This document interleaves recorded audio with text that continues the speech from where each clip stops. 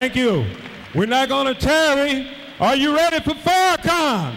Are you ready for Farrakhan? Let's bring our brother minister on. I know you love him because I love him. So let's bring our brother minister Louis Farrakhan. Let's welcome him to Las Vegas, Nevada. Let's hear it from you. Brother minister Louis Farrakhan. Let's hear it, brothers and sisters. This is the man you've been waiting for. You've been waiting for this black man all your life. Let's bring him on. Let me hear it for Minister Farrakhan. Let's hear it. Let's look at this great black man that God made for us. God made him for you and me. Let's bring him on, brothers and sisters. Let's bring him on. I know you love him. Bring your great black leader on. This is a man you've been waiting for. Minister Louis Farrakhan. Let's hear it. Farrakhan, Farrakhan, Farrakhan, Farrakhan, Farrakhan, Farrakhan, Farrakhan, Farrakhan. Hallelujah. Thank you, brother. Thank you for coming. Thank you for coming. Let's hear it. Farrakhan, Farrakhan, Farrakhan. Here he is. You've been waiting. You've been waiting a long time for this man. God made him for you and me. He's here, brothers and sisters. Thank you. Thank you, Brother Minister.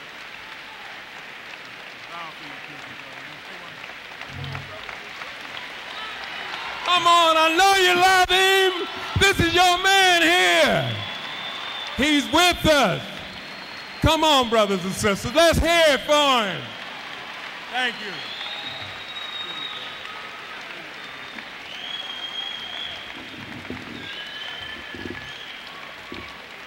Thank you.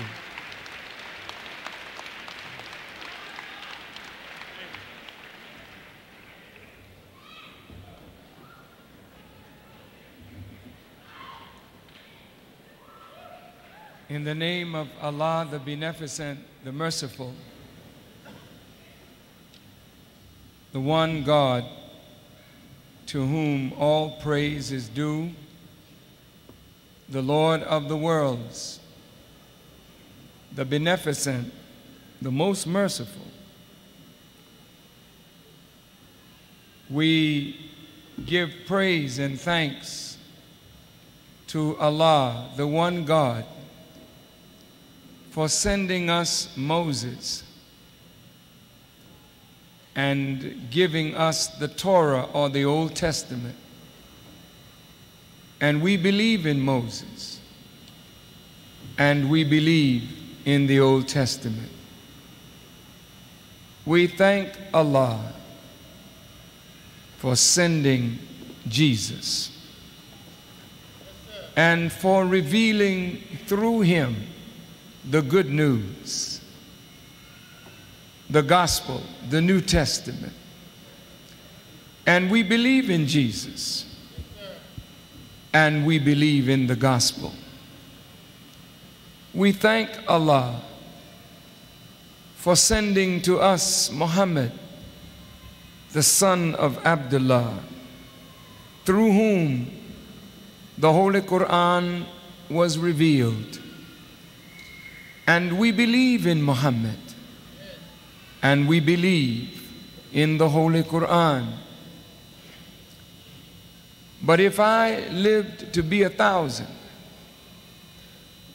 I don't think I could praise or thank God enough for raising up in our midst a divine leader, teacher, and guide who has made the Torah, the Gospel, and the Quran relevant books for the salvation of oppressed black people, Native Americans, Chicanos, and oppressed people throughout the world.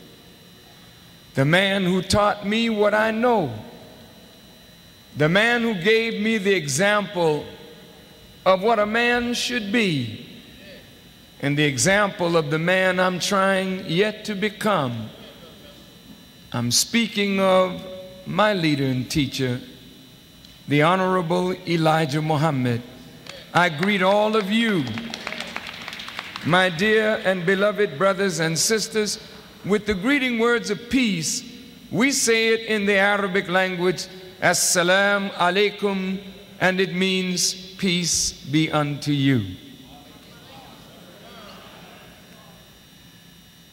To Brother Minister Alfred Muhammad, I want to thank you on behalf of all of us in the Nation of Islam for the hard work that you and the believers here have done. First, to bring me to the city and to make this night possible with all of these beautiful brothers and sisters of ours. Thank you, brother. I think that Las Vegas, Nevada owes Brother Alfred Muhammad a debt of gratitude. Let us respond and thank him.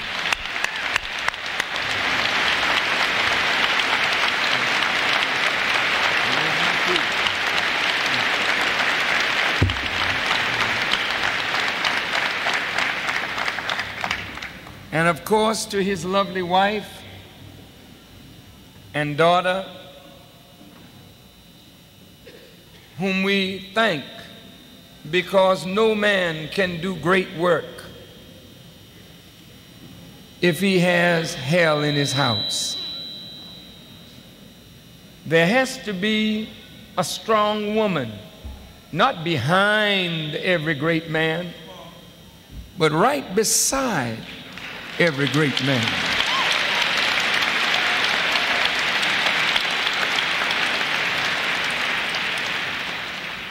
To these distinguished rostrum guests, leaders, reverend clergy, politicians, civic leaders, and ministers of the Honorable Elijah Muhammad, my dear and beloved brothers and sisters of Las Vegas, I am so happy to be here with you tonight.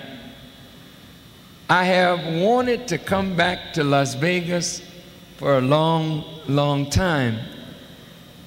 And I am one of those grateful brothers who is grateful to Minister Alfred Muhammad for extending to me this invitation to be here with you tonight. I don't intend to keep you very long, but I do intend to be exceedingly strong in that which we want to get over to you tonight. And you'll have to pardon me if I get a little carried away, because I'm happy to see you and to be with you and among you.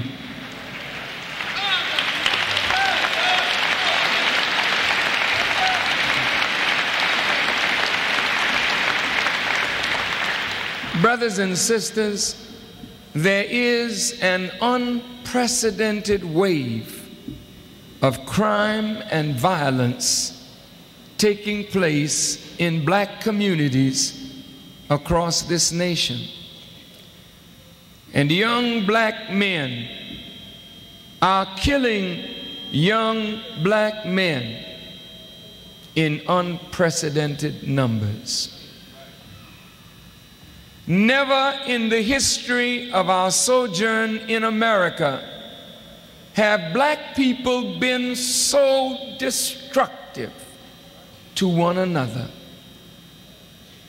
This wave of violence and crime that is sweeping our communities demands the attention of every preacher, every teacher, every religious leader, every civic leader.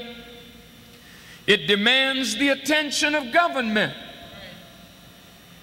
For if this continues, we are on a path of total self-destruction. We must examine this problem, see what the cause of it is. Then we must apply the proper medicine that we may heal the black community, that we may come up out of this condition and be a people worthy of the respect of the nations of the earth. Once every 24 minutes in America, a human being is murdered. That means that by the end of this year, approximately 23,000 persons will have died by murder.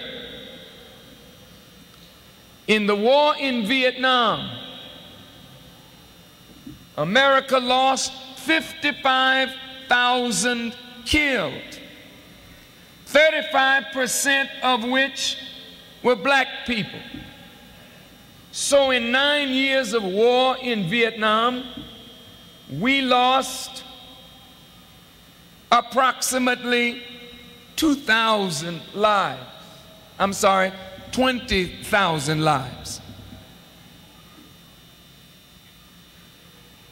But of the 23,000 deaths that will occur this year, 55% of them will be black people.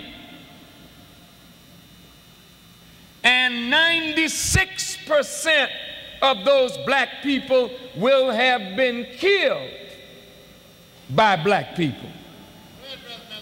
That means that this year, over half of 23,000, meaning 12,000 black lives, will be lost. In 2 years, we will have murdered more of our own than we lost in 9 years of actual combat in Vietnam. What does that say?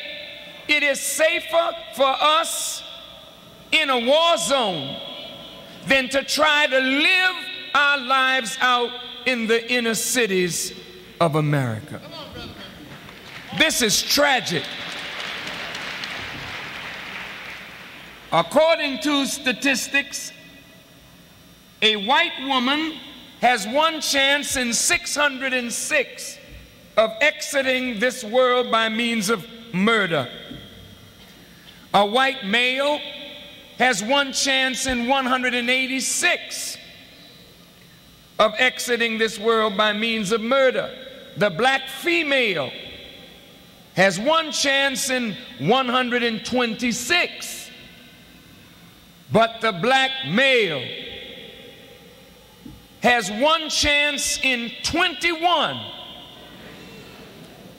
of exiting this world by means of murder. That means 1 out of every 21 men in this audience tonight probably will leave this earth killed, not by an enemy, unknown enemy, but killed by his own brother who doesn't recognize him as a brother.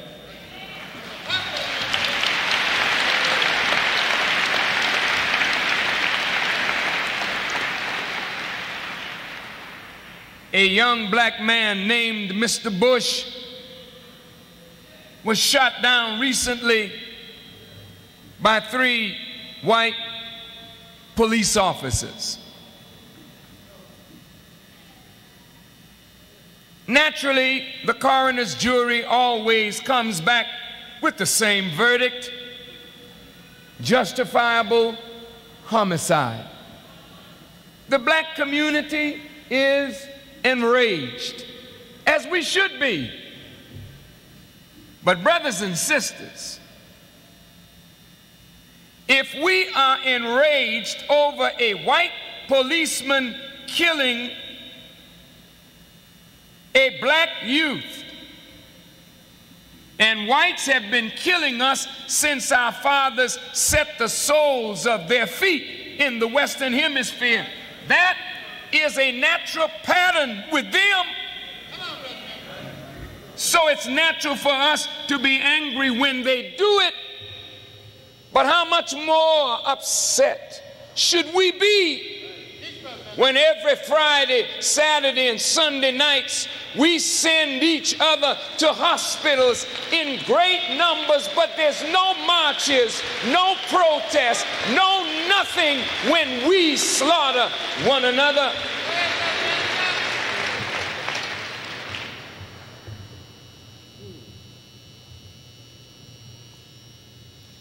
As I was coming here on the plane, I picked up the Newsweek magazine, and in it there was an article about the environment. And I think the title of the article was, "The Green is White." As I read into the article, it talked about white men and women, boys and girls who are very concerned about the environment, the poisoning of the air, the water, the earth. But what is little known is that in every major city in America, the toxic waste is dumped purposely where black people live. And in many communities across this nation, the toxic waste is seeping into the water supply. Many poor people don't have the money to buy one of these water purifiers. We take it for granted that the water coming from our spigot is a good water, and we're drinking death. We're breathing death because nobody cares about black human life. They want to purify the water, the atmosphere. But when black people talk to the Greenpeace people about the environmental suffering of black people, they were not prepared to deal with human suffering from toxic waste, because white people thought more of cleaning up air and water for them rather than saving black lives that are dying from the dumping of toxic waste.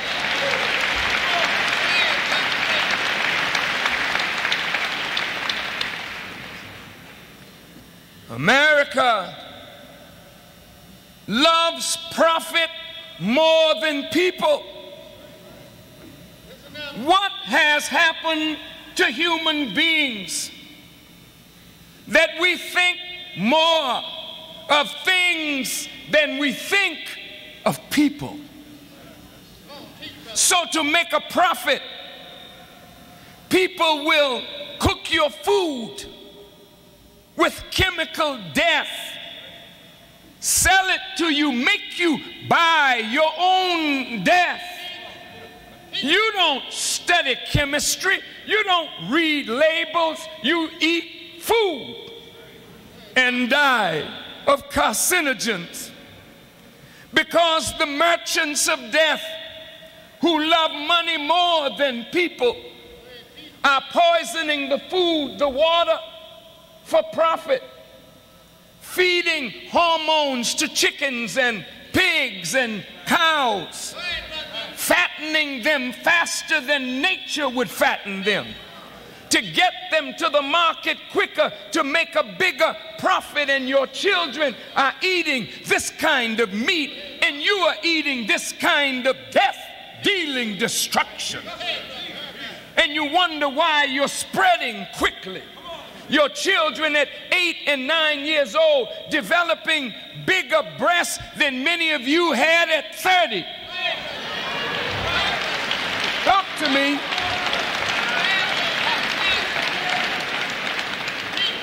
Your little young girls walking around with a Cabbage Patch doll in one hand and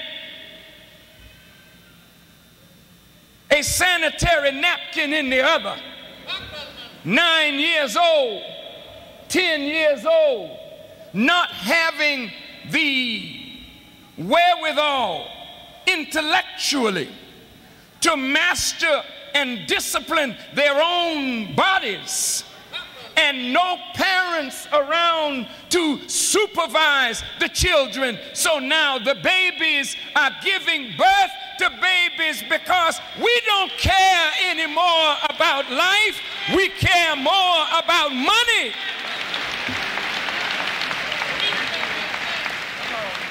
I want to talk to you tonight about stopping the killing.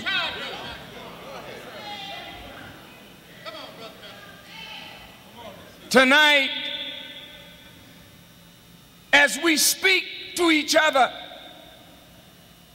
in the Persian Gulf and in Saudi Arabia,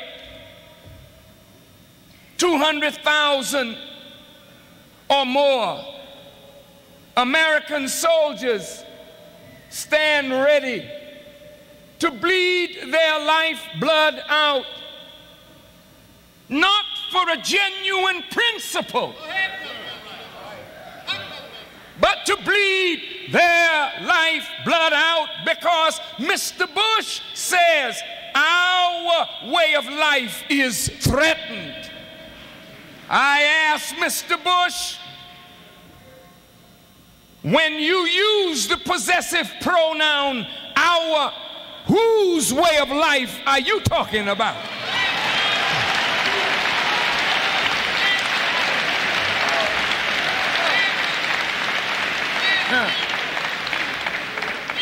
Certainly, you cannot be speaking for black people in America. Our way of life is not threatened. Our way of life is now threatening. It is difficult to live in America. We live under the very shadow of death. What will we be there dying for?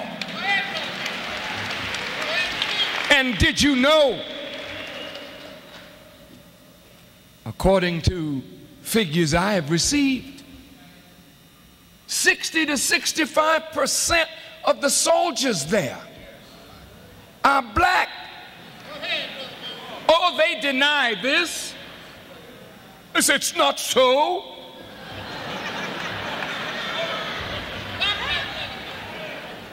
But the press admits, and the politicians admit, that there's a disproportionate number of black brothers and sisters in Saudi Arabia. I ask Mr. Bush, if we are there to protect the vital interest of America, when has America made black people and our suffering vital interest to this nation? And if America does not think enough of us after we built the country, our slave labor built the country, and the money that they kept back from our fathers by fraud and deceit fueled the agricultural economy of the South. And the money that they robbed our fathers of was used to finance the industrial revolution of the North. We have fought, bled, and died in every war for America. We have slaved and suffered to build a nation that we cannot enjoy. We live in Las Vegas, but the money is on the Strip, but just a few blocks away, we live in abject poverty.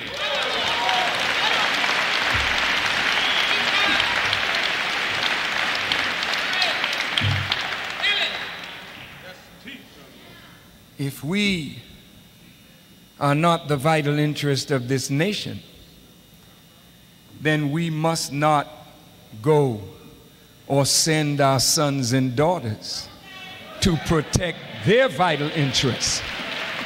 Let Mr. Bush send his sons. Let Mr. Bush send his daughters.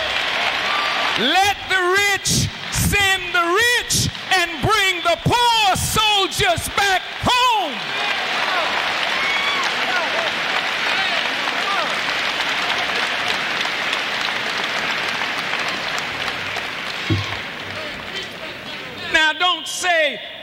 unpatriotic. Don't you dare say that. Say that I am standing for the poor. Who did Jesus stand for? What did the scripture mean when it said, blessed are the poor? Nobody poor is blessed in their poverty. But the poor are blessed because out of the poor came a deliverer. Jesus didn't come from the rich.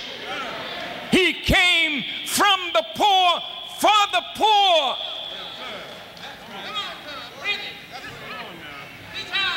So if I seem to speak out for the poor, just say I'm walking in the Master's footsteps.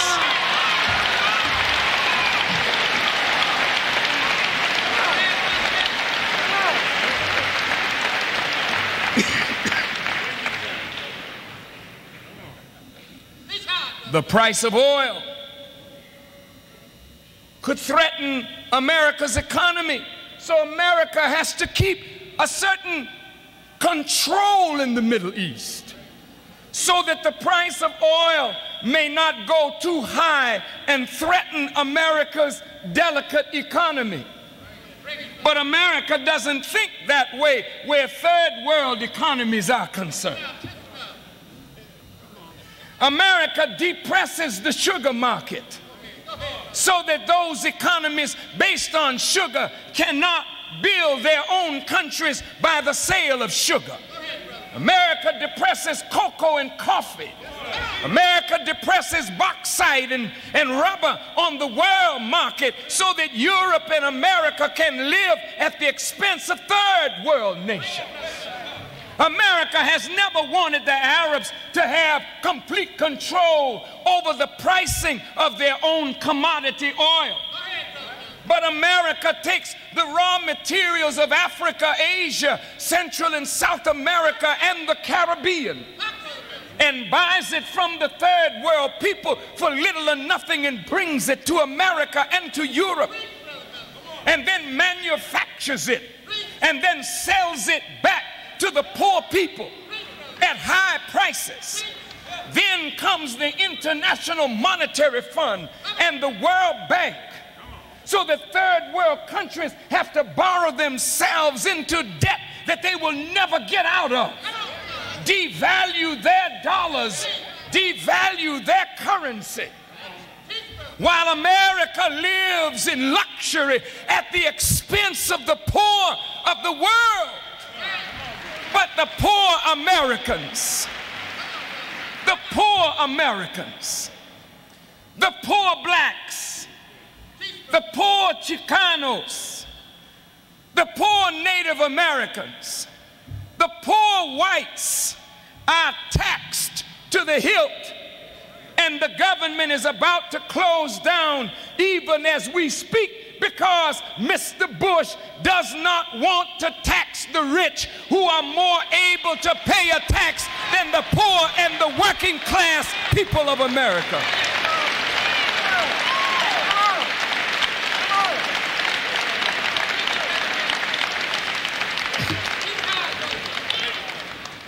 Mr. Bush, in his hypocrisy, trying to make black people think that he is different from his predecessor. Mr. Reagan did everything in his power to turn back the hands of time. Our brother Thurgood Marshall, the only black man on the Supreme Court, said a few years ago that the Ku Klux Klan no longer wears white. The Ku Klux Klan is wearing black these days. The robes of Supreme Court justices, bringing up conservative legislation to turn, or judgment, to turn back the hands of time. And so when Teddy Kennedy brought up some legislation in Congress that could reverse the evil of the Supreme Court, our our friend Mr. Bush threatened that he would veto the Civil Rights Bill of 1990, though no black leader sees it as a quota bill, no intelligent white leader sees it as a quota bill, but Mr. Bush is gonna veto the Civil Rights Bill at the same time that thousands upon thousands of black men and women sit in the Saudi Arabian desert to bleed their lifeblood out for some oil for Mr. Bush and the rich. I said, bring your sons back. Don't ever send your son to fight for this wicked enemy.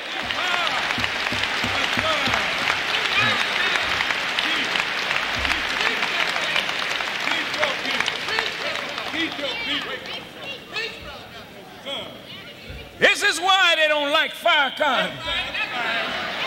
It's not that Farrakhan is a teacher of race hate. It is not that Farrakhan is an anti-Semite or a bigot. It is that Farrakhan knows the truth. That same truth that Jesus said, you shall know, and that truth would make you free. But the difference between me and my brothers and sisters who know the truth and who quake and shake in fear to speak the truth. The scripture said, how can they know except they have a preacher? And how can they have a preacher except he be sent? The slave master's children are not going to send you a preacher to free you from them. Only God will send that kind of man.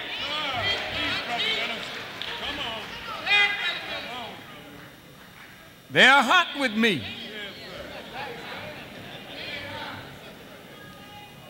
But I have to tell the truth. Right now in Las Vegas, 103,000 black people live in Las Vegas. And 25,000 blacks live on the west side, predominantly black community. But 40% of the blacks in Las Vegas are unemployed. And 60% of the black youth from 16 to 25 are unemployed.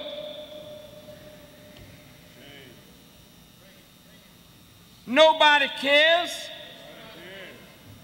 if we have no jobs. We can't make a future for ourselves. Nature makes us gravitate toward the female and makes her gravitate toward us. We can't control that. That's nature. Nature makes us fall in love. We can't control that. That is God's doing. And when people say they love each other and come into close contact with each other, relationships begin, and from that comes the procreation of human life. We can't help that. But the sad thing is that even though we are driven by nature's law to meet and love and cohabit one with another and to produce new human life, we don't have the wherewithal mentally, nor the education necessary, nor the jobs available to allow us as black men to take care of what we bring into the world. So the black man is under an extraordinary amount of stress. We are dying from stress and stroke, high blood pressure.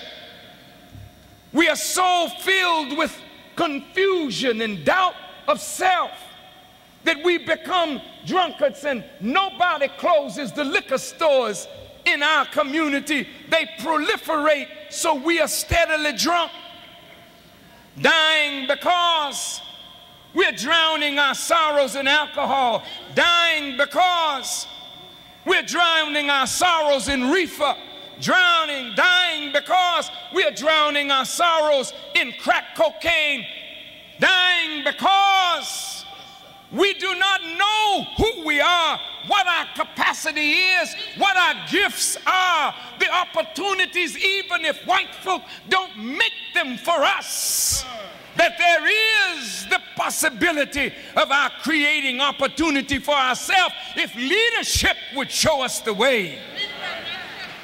But the same government that sends our sons and daughters to die, that same government plans and plots against our leadership. You know, the head of the sperm carries the potential development of that human being. The tail of the sperm gives it mobility so that when it is cast into the hostile environment of the vaginal tract, that sperm may be able to swim toward the egg, that it may start life. God allows the sperm to meet with ovum in a dark place, and the first cell of life is created. And when that cell of life is created, a tiny drop of blood is formed, and it begins to spin in the darkness of the womb, even as the planets spin in submission to the light of the sun. As that tiny drop of blood begins to rotate in the darkness of the womb, because in the darkness of the womb and in the cell at the nucleus, there is the presence of light, letting us know that no matter how dark the situation is, there's always light in the darkness if we would not despair and give up hope that there is light there, if you can find the light and bring light up out of darkness.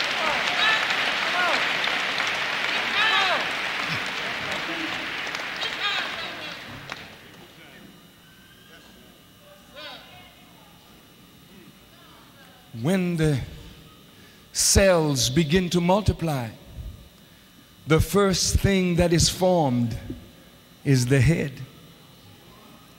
Because until the head is formed, the arms and the legs cannot be called into existence. So the first thing that forms in the darkness of the womb is the head, and it is the head that calls the other members of the body into existence. And so it is that you are born with a head to see for the body, hear for the body, smell for the body, chew for the body, speak for the body, think for the body. And the body is grateful when you got a good head on your body.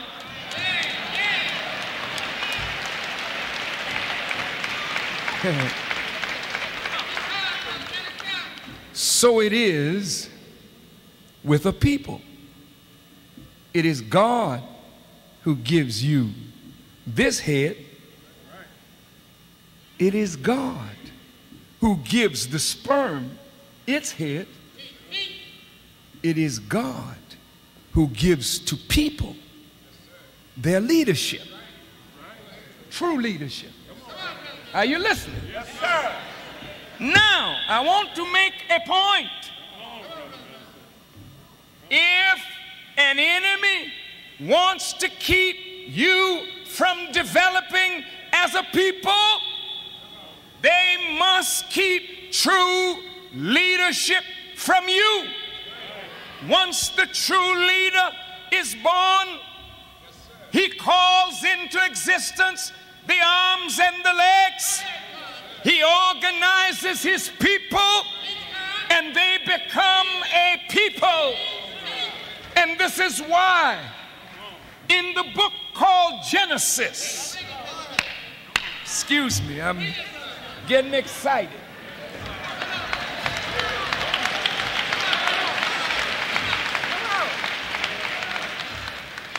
In the book called Genesis, which is called one of the first of the 5 books of Moses. Why would you call it one of the first books of Moses when Moses wasn't around in the Genesis? But Moses was talking to people about the Genesis. Listen good now. Moses was dealing with an enslaved people, and he was telling them, in the beginning, God created the heavens and the earth was without form and void, and darkness was upon the face of the deep, but the Spirit of God moved upon the face of the waters, and God said, let there be light. And there was light. Why, Moses, would you start off with the Genesis with your people? Because no people that are not free have begun yet. You do not begin your journey to life enslaved. You begin it when you become free. And in the word Genesis is the word genes. Gene. And in the genes is the coding of the human being. Its sickness, its health, its wealth is locked up in the genes. God is saying to Moses, and through Moses to an enslaved people, look, slave, in the beginning God created heaven and earth. That as you have a heaven above and an earth beneath, you have a relationship between heaven and earth. Otherwise, nothing can be produced without that relationship. It is the sun and the moon that draw the water up from the surface of the earth. Without the sun and the moon, the waters could not be drawn up into the earth's rotation, which is called gravitation, in a fine mist that the naked eye can hardly detect, forming what you call clouds. And when winds blow the clouds, they come over a dry, dead earth. And when the cloud is filled with water heavier than gravitation, the cloud distills the water back to the earth, and the water from the cloud touches the seed in the earth, and the sunlight strikes the earth, germinating the seed in the earth, and then the seed swells and bursts, sending a root down and then a shoot up. But if heaven didn't work together with earth, we could never have come up out of the earth. We could never feed our bodies to stay alive on the earth. But it is heaven and earth working together that produces what we call the quality of life. Everybody all right? Just bear with me. So as God created heaven, sun, moon, stars, planets, earth, and established a relationship between the two, God creates man with a heaven part and an earth part. But the heaven must work together with the earth to produce the same kind of effect. what must be in the brain of the human being is what the sun represents. You got to have a mind lit with the light of truth, knowledge, wisdom, understanding. Then the body working together with the light of the sun is the heaven. Working with the earth, because the body comes from the earth. The bones are from the earth. The blood is from the water of the earth. But the brain cell can contain the light of knowledge. And when those two work together, the human being can grow up from the earth to become a reflection of God himself. Are you listening? Don't go to sleep, brothers and sisters. This is not too heavy for Las Vegas. It's not Baccarat. It's not blackjack.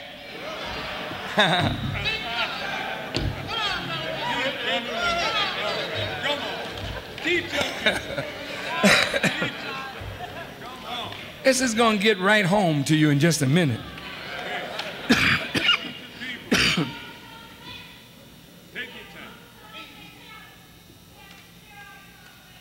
You sure do. We will, sister. Just be patient. We're working on that problem right now. Sister said we got an inferiority complex. Got a lot of Uncle Tom mentality. She said, help us get rid of that. I told her we're working on that problem right now. Working on it right now, my sister.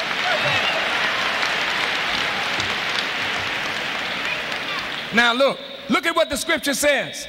The earth was without form and void. Why are you telling us that, Moses? A slave people who don't have enlightened leadership are without form and voided.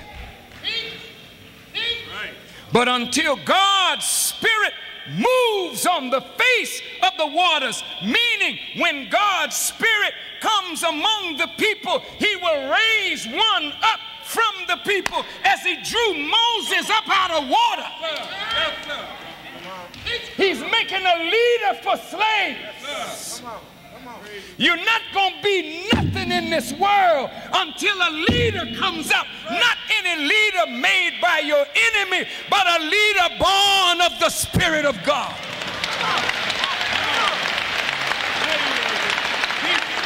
Are you understanding me? Now look, I'm not going to keep you here too long.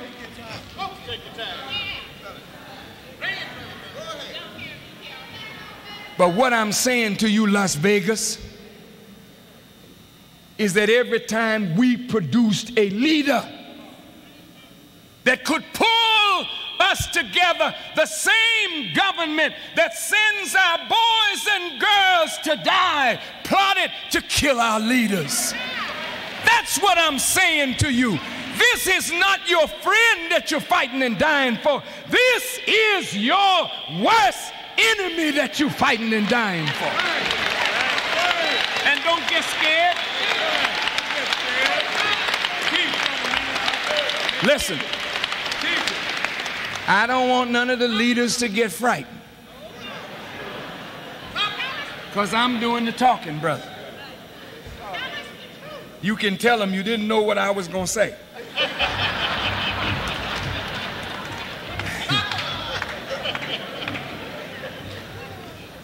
But I'm going to prove my point, Reverend. I'm going to prove my point, Reverend. Because I don't want you to doubt me. And I know you don't. You don't doubt me at all, but you may be a little afraid. But I want you to challenge your fear. Because the scripture says the fearful and the unbelieving will have their part in the lake that burns with fire. We've come too far along the road to be afraid today. Because if God is for us, who can be against us? So look, bear with me now. You know Nat Turner was a leader that came from us. Denmark Vesey was a leader that came from us. Booker T and W.E.B. Du Bois were leaders that came from us. Come on. Marcus Garvey was a leader that came from us.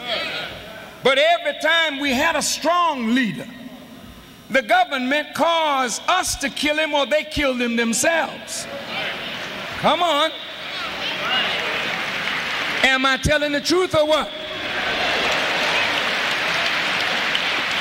In our modern era, when Rosa Parks sat down, Martin Luther King stood up, and he died at 39 from an assassin's bullet. Not because King was a bad man, but because King was preaching against America's involvement in the war in Vietnam. So King was assassinated, and now they name streets for him. You don't need streets and alleys and boulevard. You need Dr. King. You don't need Malcolm X Boulevard. You need Malcolm X. We don't need Whitney Young Boulevard. We need Whitney Young. We don't need our leaders to have alleys and boulevards and streets named after them. We want America to get the hell out of the way and leave our leaders alone and let them live.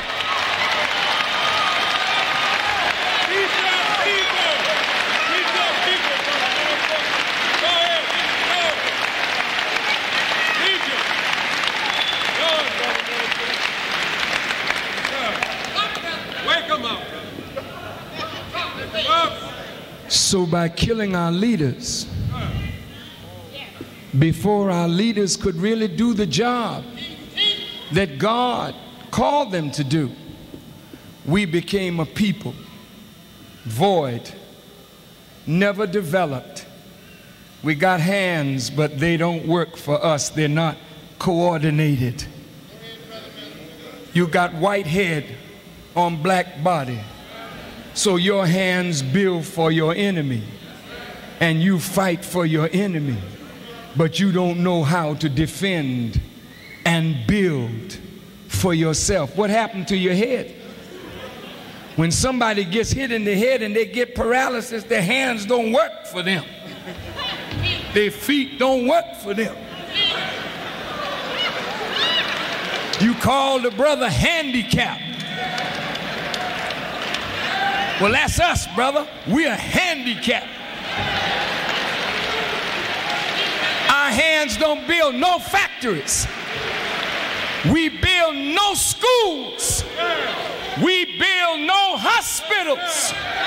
We don't enter into international trade and commerce like a living people, because every time you get the right kind of leader, they kill him or they talk about him like a dog and make us kill him.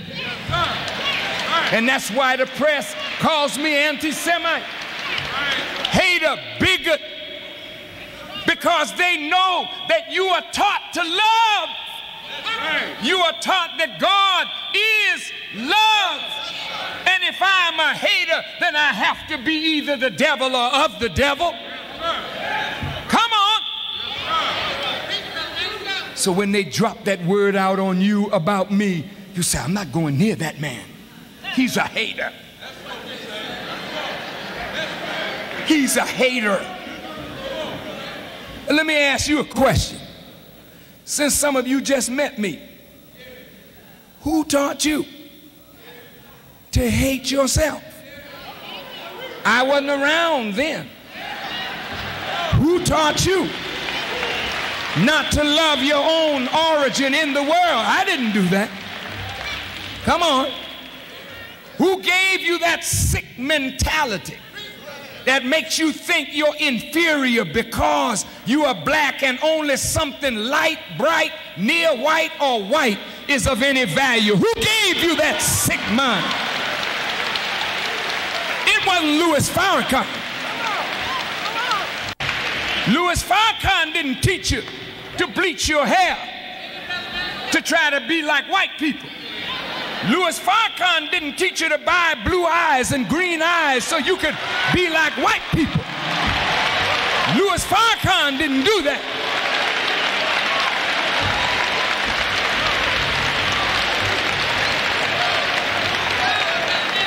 Louis Farrakhan don't teach black people to walk by black businesses where they should spend their money, but they walk by their own black businesses, put them out of business, and give their money to those who don't care for them or their community. Louis Farrakhan didn't teach you to do that.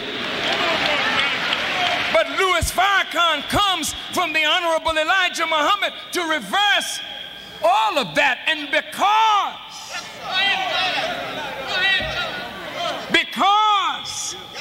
the Spirit of God has moved on the face of the waters, and God said, let there be light. And there was light. And the people that walked in darkness are beginning to see a great light, and upon them hath the light shined. Then those who killed our leaders to keep us in darkness are afraid now, because they just can't quite get to me yet. It's too late. I say to the FBI that's present, take this back to your boss. You're too late. I'm on time. And the God of time is with me. And never again will you rob black people of leadership. We are on our way up, and no power will stop our rise.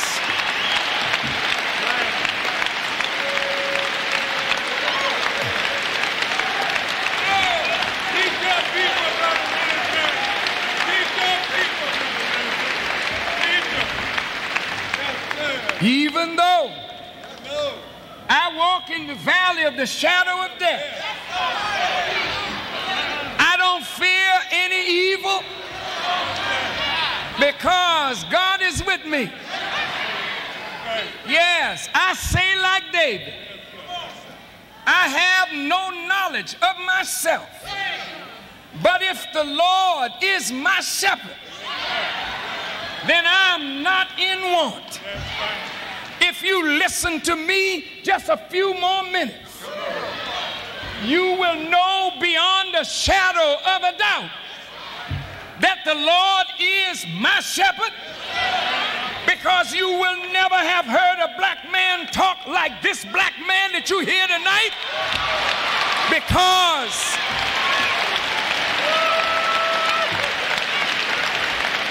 when God raises a man up, he don't need a college degree. I never finished college. I advise all of you who are there, finish. But God didn't allow me to finish, because he don't want nobody to claim me but himself. I don't have any letters behind my name. No BS or BA. No MS or MA. No LLD or MD or DD or PhD.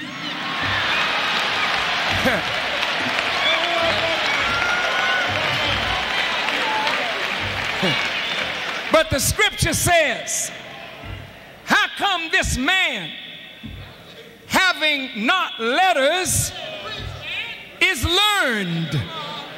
Since white America can't claim to be my teacher, and white America can't claim to be my father, then when you hear the Son speaking wisdom, don't stop at the Son, but ask yourself, who taught the boy? Since wisdom is known of her children, now let's move this thing on to its zenith.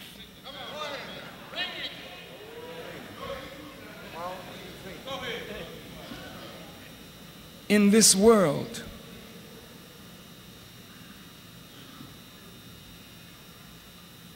we as human beings are devalued, and things have more value than human beings. I have in my pocket a $50 bill with a dead president, Mr. Grant, on this $50 bill. Now, if I dropped this and didn't remember that I dropped it, somebody would pick it up, and they may not say to me, Brother Farrakhan, you dropped this. They would snatch this and say,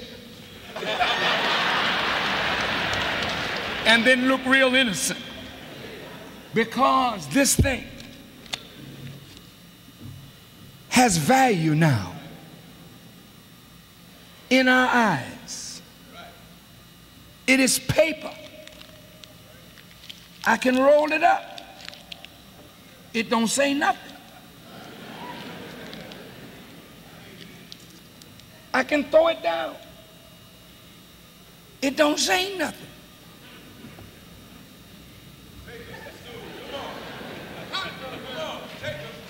It don't cry out. But this has more value than you. Somebody will come along and kill you for this paper with a dead president on it, that somebody has given more value to this than to you and me. They have a Rolex watch bandit ring in Los Angeles. They tell me one man didn't want to part with his Rolex. He evidently valued his Rolex more than his life. So the gentleman robber had a chainsaw and cut off the man's hand with the watch and the ring on it. Since he didn't want to part with the watch, he had to part with what the watch was on. Human beings are going crazy, are gone crazy. The measure of a man is not what he has in his head. The measure of a man is the amount of gold he wears around his neck. So we will kill each other for gold that cannot speak, cannot think, cannot will, cannot dream, cannot desire, cannot bring into concrete reality the thought, but it has more value than a human being.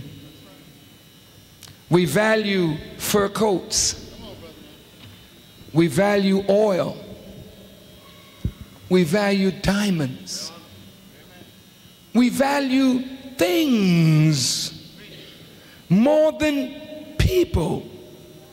So because we have put things over people, then we have devalued what we did not create and put more value on the work of our hands.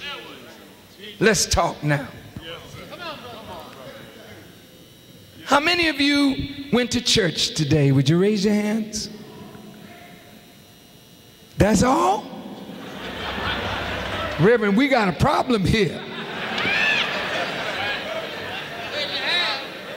I'm going to ask this question again. I want you to be truthful. Tell the truth.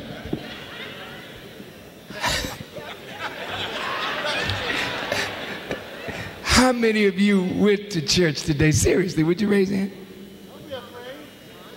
Oh, that's a little better than the last time. I'm not going to attack nobody for going to church.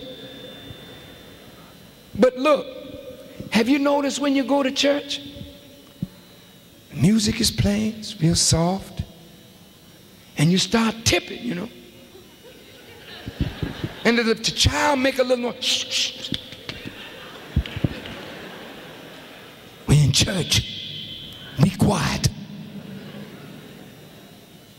If somebody in the congregation step up on the altar where they don't belong, maybe the deacon will say, hey, stand down. Don't come up here. This is the Holy of Holies. Get down.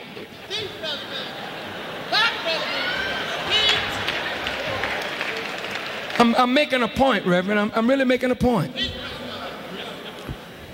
I want you to hear me well now. Whose church is that? You say, this is God's house.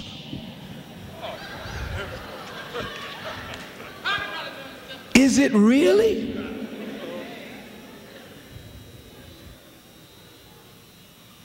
Isn't it your handiwork? Talk to me.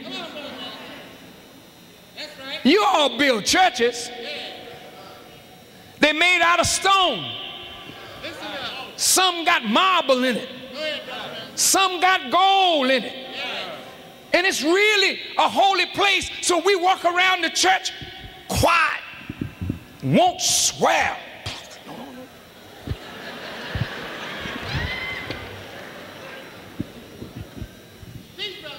But that's the handiwork of man. But look at you. Any architect can build a church. But which one of them can reproduce you? Don't you see that the real house of God ain't stones? The real house of God is you and you and you and you and you and me and us. But this temple of the living God can only be what it should be when the divine Spirit and Word of God lives in us. But if we are devalued, then you'll have more respect for the house of stone than you have for this precious house of God. And so today, human life isn't worth much. We kill each other for hamburger, kill each other for drugs, kill each other for little or nothing. Why? Because we value everything else above this life that we have been blessed to have. May I tell you, my dear brothers and sisters, why God is very displeased with the rulers of this world? And he's going to take them all down, including Bush, Margaret Thatcher, Gorbachev, Deng Xiaoping. You can call all the boys off that you admire. Every one of them, God is going to sit down. Christ alone is going to rule this. Now, how many of you that preach that really believe it? Because some of us that preach Christ want the government of evil to stay in power. Talk to me. Some of us that preach Jesus Christ, knowing that this kingdom, his kingdom was not of this world, but we were taught to pray, thy kingdom come, not Bush's kingdom, not Reagan's kingdom, but God's kingdom. Come, thy will be done. Where? On earth. But do you really want that? Whether you do or don't, he's going to overturn all the kingdoms of this world, because there's not one of them worthy to be the steward of human life, because every one of them have devalued the life of human beings. I say this, I'm going to bring this to a conclusion, but I don't want nobody to leave till it is concluded.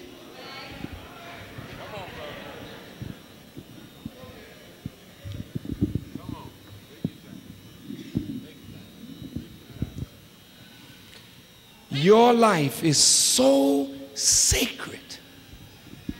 When you leave here tonight, I want you to go home and look at yourself and know who you are.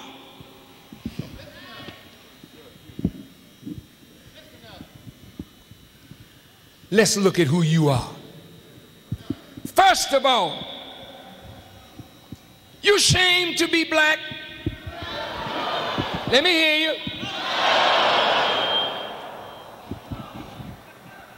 Now, God is no respecter of persons, you know. He don't care nothing about whether you're black or white or red or brown. He doesn't judge you by your color. However, since we live in a world that has judged us by our color, we need to know the value of our color. The Honorable Elijah Muhammad said to us, we are not black because we are cursed.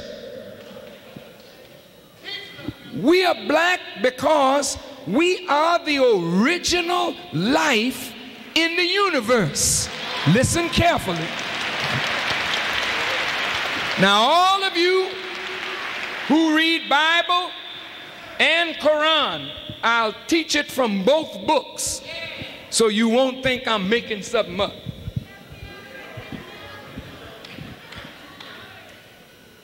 Black people, as long as you believe that black is a curse, you don't like black. Look at this. When they tell you Jesus is the Son of God, is that right? They say when you see the Son, you see who? For the Son is in the Father and Father is in the Son. What did the Son look like? He looked like Caucasian. They painted him white. That's what they did. Now, if you believe that, look at what it does to your mind. Check this out. If the Son of God is good and God and white, and the Father of that Son is good and God and white, and the opposite of good is evil, and the opposite of God is devil, and the opposite of white is black, then what do you think about yourself? Come on, come on. You don't think too much of yourself. Listen to yourself talk sometime. A nigga ain't nothing. If I'm embarrassing you, it's not my fault. I'm just saying what you say. We ain't never been nothing. We ain't gonna be nothing. Who taught you that? Eh? Jesus is king. He He's a ruler. If Jesus is a ruler and God is in Jesus, God is a ruler. Jesus and God are white. White man should be a ruler. What should black people be? Servants of white rulership. Check yourself out. When white folk give orders to black people, yes sir, yes sir, yes sir. When black people give orders to black people, who the hell you think you are ordering me around? Listen to me.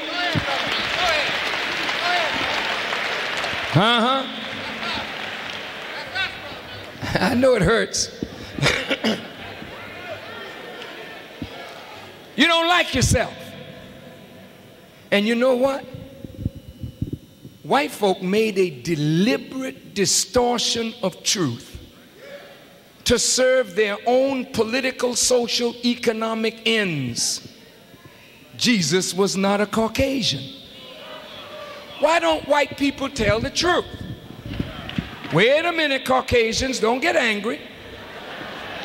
Don't get angry, white people. Please don't get angry. But listen, white people, if you're a Christian and you believe that Christ is coming again, and he is, when he returns, how are you going to handle it if he comes back and he's black? Face that. Check that out. Think about that. Just think about it. Well, I ought to ask the preachers in the house, how you going to handle it? Because there's some preachers who would say, what? You's an imposter. We've been waiting 2,000 years to get tricked like this. Some preachers would think just like that.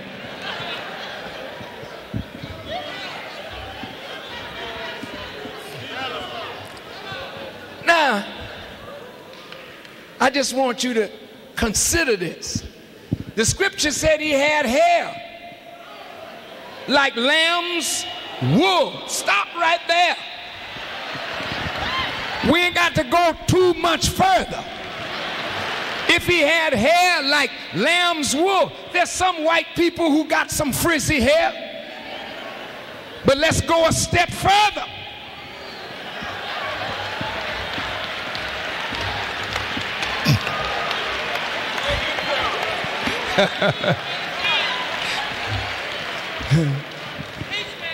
In the book of Daniel, Daniel is talking. He said, I beheld till the thrones were cast down, meaning all the rulers sit down, and the Ancient of Days did sit. He had hair like lamb's wool. He had feet like burnished brass. He had eyes like flaming coals. He ain't talking about a white man now. He's talking about a black man coming into power again. See, and those of you who can't take wisdom coming from a black man, you better check out now. It's all over.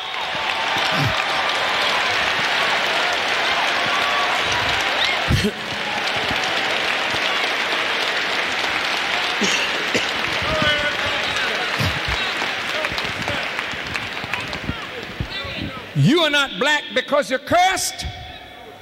The Honorable Elijah Muhammad says you are black because you are the original life in the universe. The Bible says from one blood came all human beings. And the black man and woman is that one blood from whom all human life came. The Quran teaches us that we came from Adam. And the Quran says Adam was fashioned out of black mud into shape. The Quran is telling you that the black man is the original man. He's Adam, the original Adam. Now listen carefully.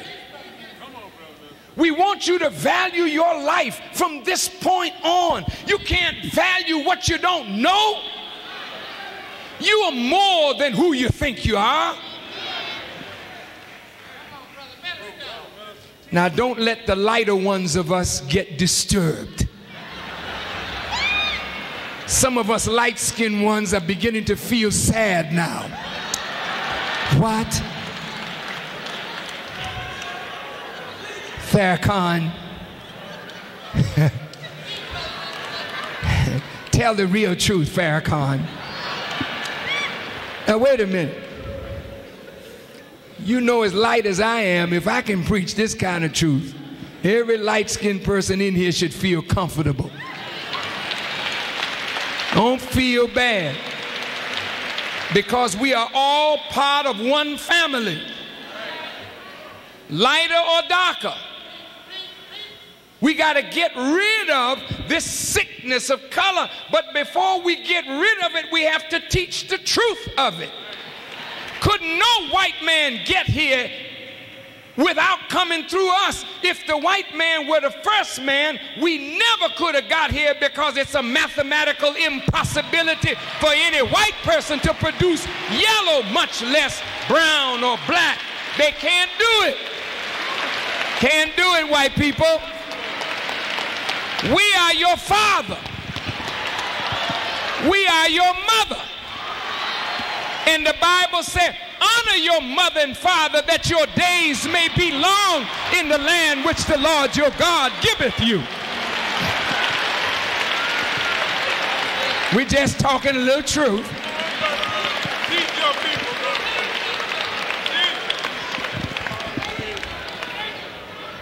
now, I don't want any white person in the audience to feel bad. But you know what? This will help straighten out your mind.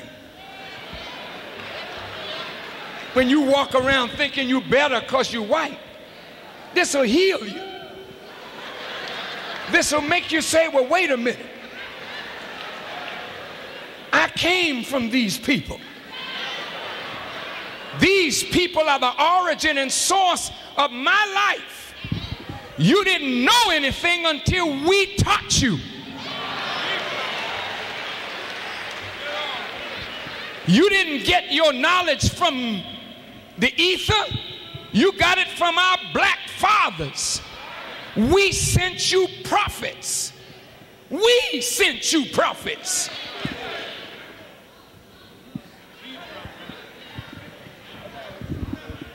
Now don't get angry. Don't get angry. But, brothers and sisters, every human life, no matter what color, is sacred. And no human life should be devalued and put beneath things. Now, bear with me, because I want to try to wrap all of this up. And I've got just a few more minutes in which to do it. Now, brothers and sisters, listen. This is critical to understand. Do you know why your life is valuable? More than the sun, more than the moon, more than the stars, more than mountains, more than sea. You know why your life is valuable? Because male and female are made in the image and the likeness of the Creator. And any time you kill another human being, that is like murdering God. I'm going to say that again, man, and I'm going to prove my point. I'm going to prove my point. Son can't think. The sun can only be the sun. We need the sun. It's a beautiful thing. The moon can't think, neither the stars, but you, male and female, can think, can will, and bring into existence what you will. Both the Bible and the Quran talk about what man's capacity is. It is to govern what God has created. Oh, listen to me.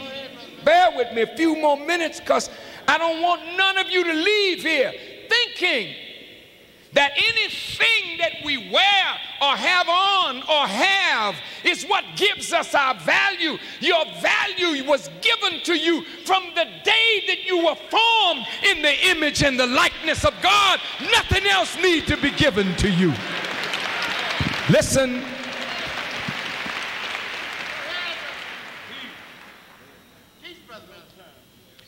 In the genetic makeup of the male, I'm talking now to the man, God didn't make niggers. Now, I'm going to say that again. Now, don't get uptight, don't get angry, don't get upset. I'm not insulting us. But God don't make niggers. God don't make coons and ham bones and shines. God don't make Uncle Toms and Auntie Thomasinas. God don't make Uncle Tomahawks and Auntie Tomahawks. This is the creation and the making of all of this sick world. God doesn't make lesbians. God don't make males who want to be females. You didn't hear me? That's not God's doing. It didn't say in the 26th chapter of Genesis, and God said, let's make what we don't know what it is. God said, let us make man in our image and after our likeness. Talk to me. So if you're anything other than that, somebody else been tampering with what God made. Are you listening to me? Give me a few more minutes. And God said, let us make man. Now remember, this is in the Genesis, which don't mean in the beginning of the book. It means in the genetic coding of every male member of the human family. Every female member of the human family. He and she both made in the image and likeness of God. Well, I thought Adam was a man. No. The scripture says, male and female created he them and called their name Adam. So when you say only man is made in the image and likeness of God, what is a woman made in the image and likeness of? Since you, man, couldn't get here without a woman, how in the hell can you make a woman less than yourself when you came through her, from her? I'm talking to you, man. Don't worry, sisters. When we finish tonight, you're going to be back on your throne.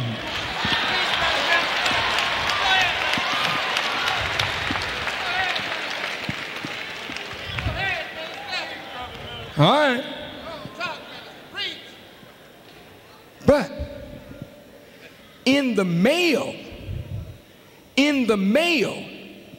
God gives to every male the capacity to rule, to govern. And he gave man dominion over the fowl of the air, the fish of the sea, and over every creeping thing that crawls upon the earth. Man is by nature a ruler. That's why men are much more aggressive. This is why men lack power. Because men know that Power is necessary in order to establish your capacity to rule. Listen good now. God gave man orders. These orders are not in the Genesis, they're in your genes. Be fruitful, multiply, replenish the earth, subdue it, bring it under your power, man. He ain't talking about be fruitful, have a lot of babies. That's the lower end of that totem pole, brother. When God is telling man, be fruitful and multiply. You learned multiplication, didn't you? There was a multiplier, a multiplicand, and you got a product. God is saying to man, I put you in the earth. I gave you a brain. I'm breathing into you the breath of life, meaning my own knowledge and wisdom. Now I put you in the earth, and I got you here in a universe of truth. Take what I've given to you, multiply it, but by what you came into, and produce a product that bears witness to me. Every man by nature is a producer.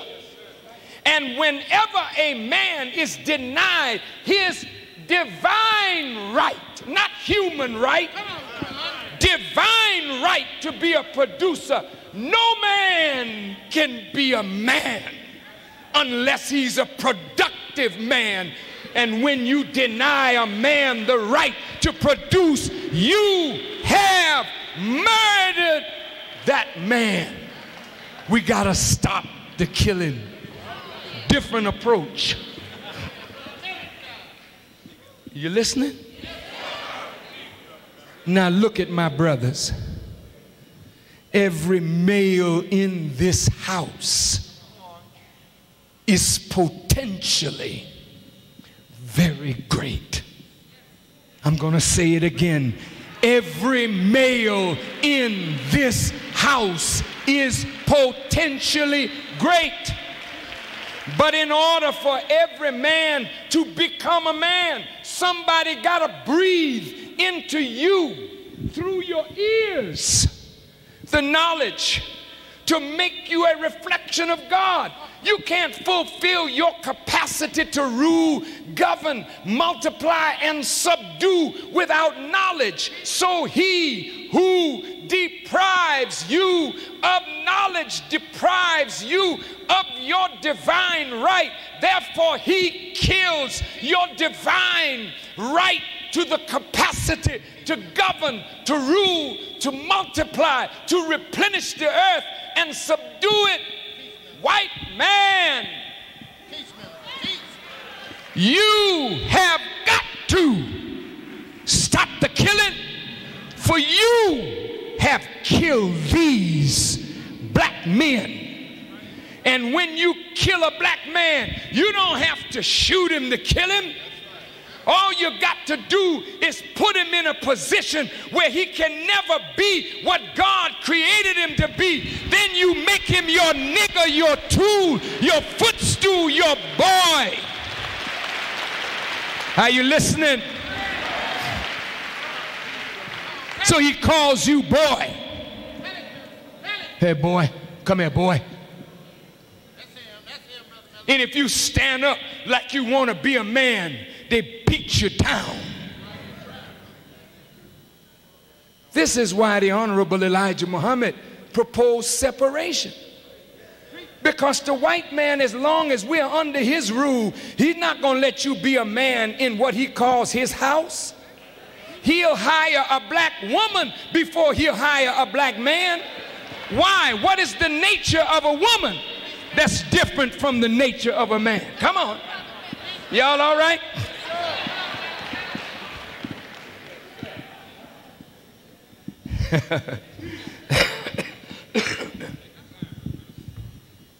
What is the difference with a woman and a man? Now, if the man genetically is coded to be a producer, what is the woman coded to be? She's a producer too. She's a thinker too. Everything that a man is capable of thinking, women are capable.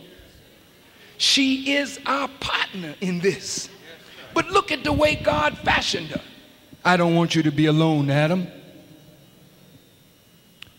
So I'm going to give you a woman as a what? Help meet, not help mate. Help meet.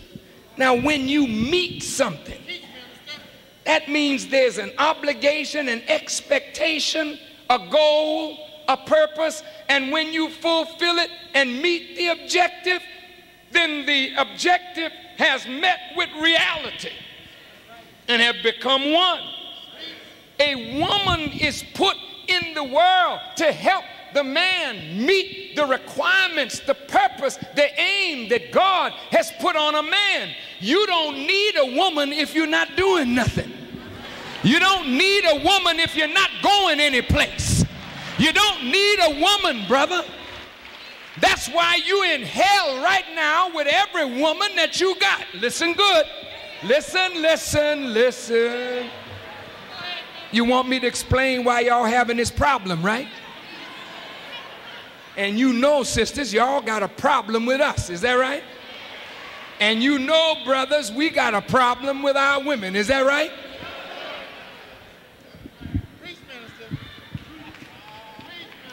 Our problem is, if you ask the brother, where you going? I ain't going no place. What you doing? I ain't doing nothing. What's happening? Ain't nothing happening. Meet my baby. This is my girl right here. This is my woman right here. What you need a woman for? You ain't going no place? You ain't got no objective she can help you to meet? Only thing you got in your mind, hey baby, come on over to my crib. Come on, mama. You know what a crib is? It's a place where babies hang out. Men don't hang out in cribs. Babies hang out in cribs. Talk to me. This is why white people don't respect us. Because we are on the plane of children. We are playing with each other. We are not living the life that God intended for us to live. Now look, sisters, this ain't written in no book. It's in your nature. You may fall in love with a man, he looks good. He goes to the spa, he works out.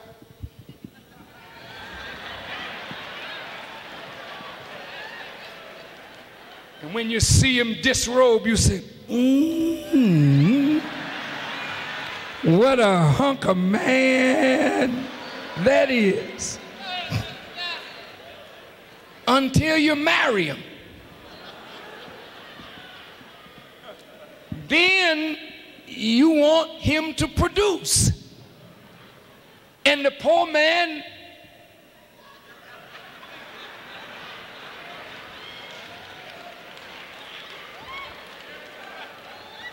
then in a few months he's asking, where did the love go?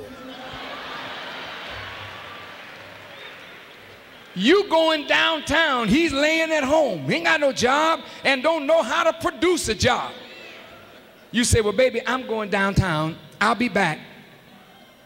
Look at the soaps and tell me what happened. And honey, put the sardines on so that when I get back, I won't have to cook nothing. Well, who's the man in that house? Who's the producer? When she comes home, she got bass in her voice. Hey, where's my food? And the man is saying, well, darling, I was so busy, I just...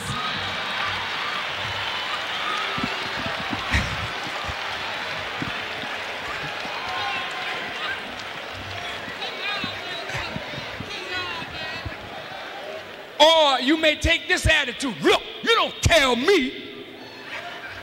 And the only way you can enforce your manhood is to beat her up. And most of our women in here suffer from abuse, men beating up their women.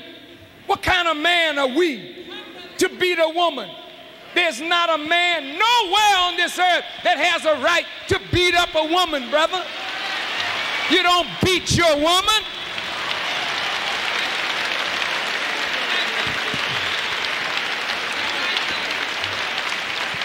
I know what you're saying, brother.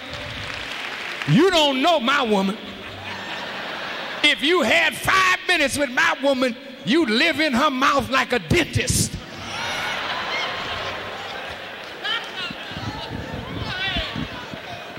But wait a minute, brother. I know your woman. She's my sister. She's my mother. She's my family.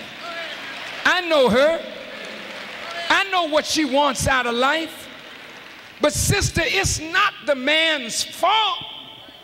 So don't beat on him. Don't blame him. He needs help today. He needs help. And if you beat him down, he's going to strike back at you.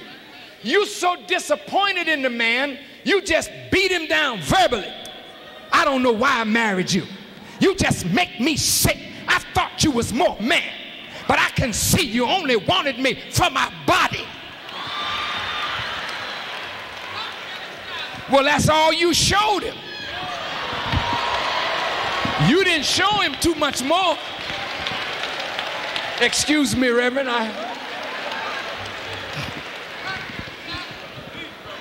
Look at how women have been reduced. We got you in beauty contests now. You parading across the stage. 36, 23, 38.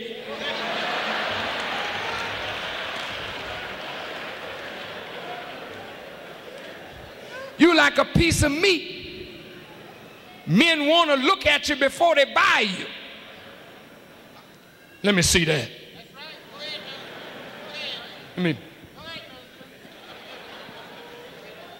That's not what you are, sisters. You're not a piece of meat. You're a very magnificent creation of God. And anytime a man treats you like a piece of meat, or anytime you allow yourself to degenerate into just a piece of meat, boobs and butt, then you have devalued yourself. And what you see is what you get.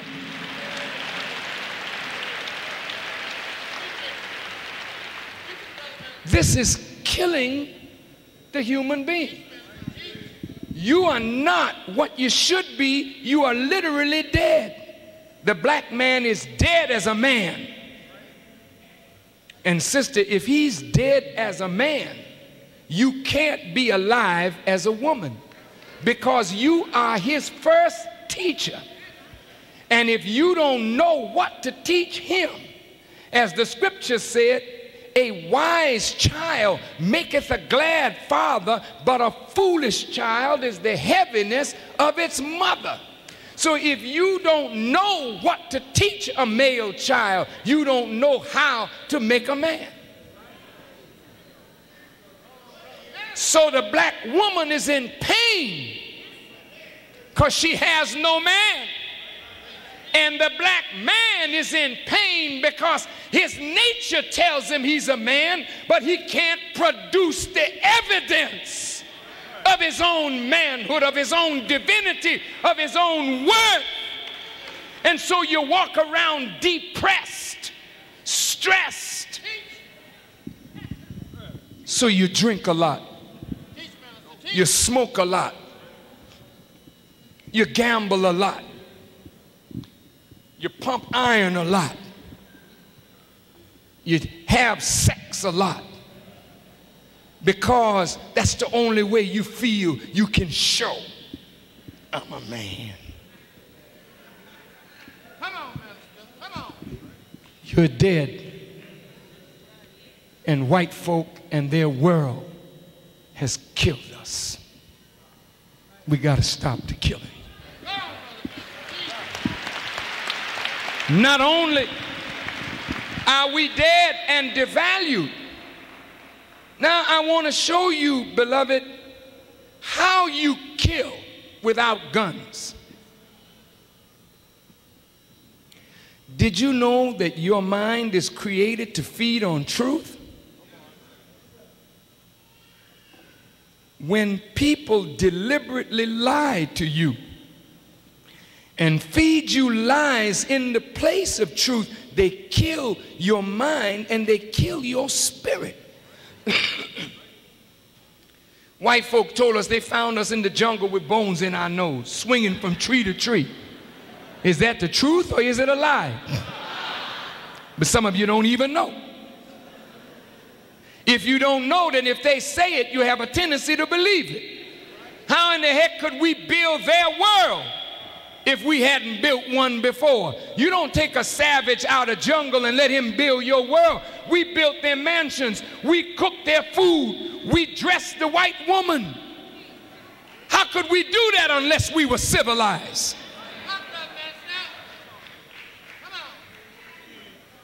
Our fathers were master builders.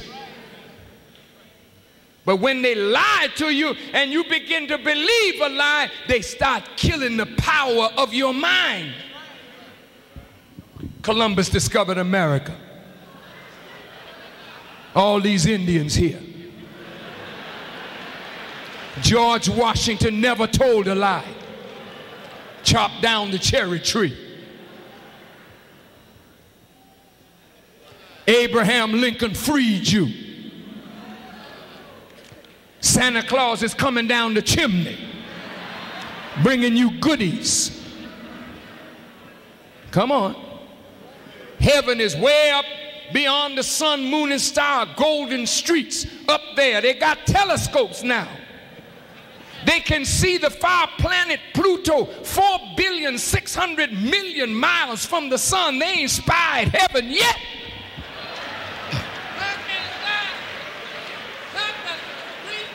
If you don't get it on this earth, you ain't gonna get it at all, brother and sister. They lied to you. Kill your mind. Let's stop the killing. Let me show you how you kill a woman without pulling a trigger. Brothers, raping a woman is akin to killing her. Rape is up in the black community. And most black women that are being raped are not being raped by white men. They're being raped by their own. Do you know, brother, that when you take a woman against her will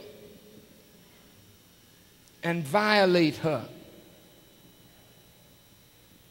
she is scarred for life. And unless God redeems her, she can't come back from that. Many women that have been raped have never from that point been able to relate to a man properly. She's, for all practical purposes, dead as a woman. Because her nature is to console a man. Come on, minister. Her nature is that a man should find heaven, peace, quiet of mind in her. But when she has been raped and abused by a man, it's difficult for her to ever give a man the heaven that God put in her for a man. This is how you kill a woman. You kill a woman when you bring a little girl in the world And the little girl is growing up.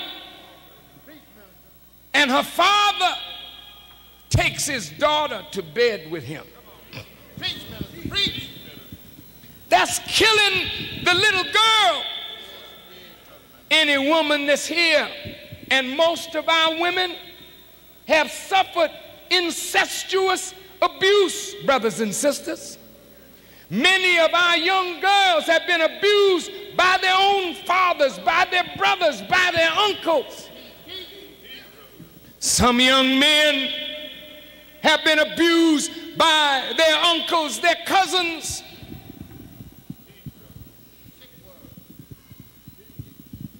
When you take a young girl that trusts her father, and literally he becomes the first man in her life, and that's the man that she's gonna pattern the men that she will learn to love after him, and then the man can't handle it and takes the girl to bed.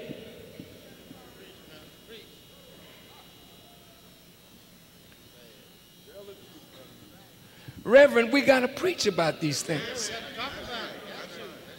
Not necessarily in the spirit that we are so much better than the people who are doing this, but we got to get our men up out of that sick mind where you're killing your girls, killing your daughters, killing your stepdaughters.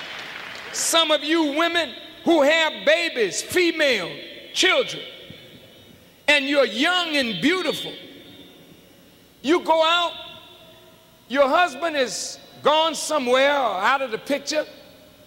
You get a man, you're not looking to see what kind of man that is for your children. You love him and that's all there is, but sometimes he's looking over your shoulder at your daughter. And while you are going places, he's playing with her. Sometimes your daughters are trying to tell you, and some of you mothers are so weak. You don't want to lose a man, so you don't listen to your daughter, and you blame it on your daughter when it's not your daughter's fault. We got to stop the killing.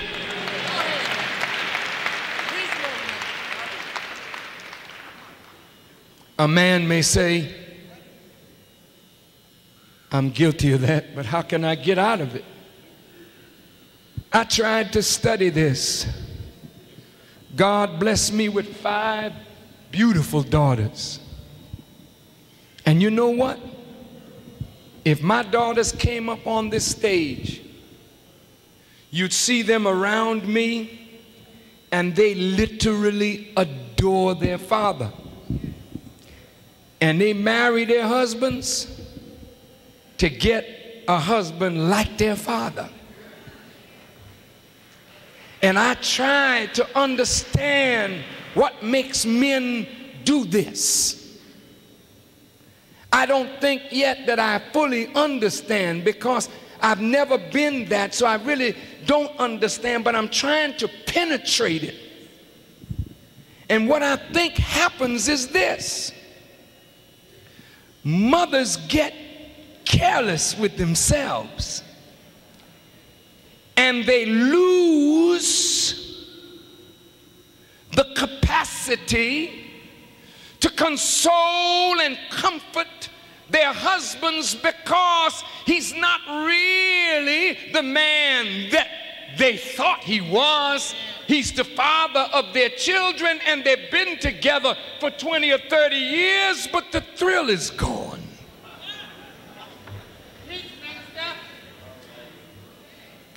She's not happy with herself, so she eats too much. And she begins to get fat,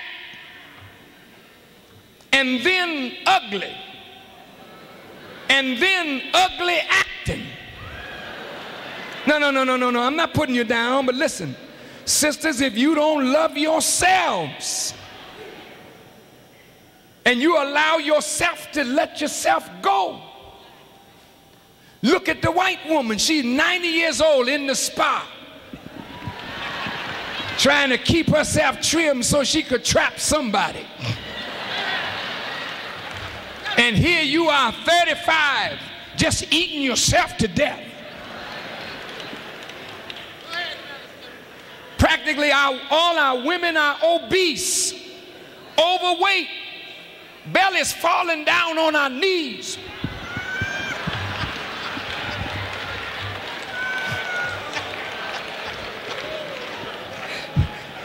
And that man that you married is looking at you. He got old and ugly too. But he remembers you the way you used to be. And then your daughter come up looking like you used to look. And now she loves her daddy. And when he comes home and he says, baby, would you fix me a sandwich? Fix it yourself. Then the daughter says, Daddy, I'll fix it for you. He said, baby, I got a pain in the back of my neck. Well, hell, don't work your neck.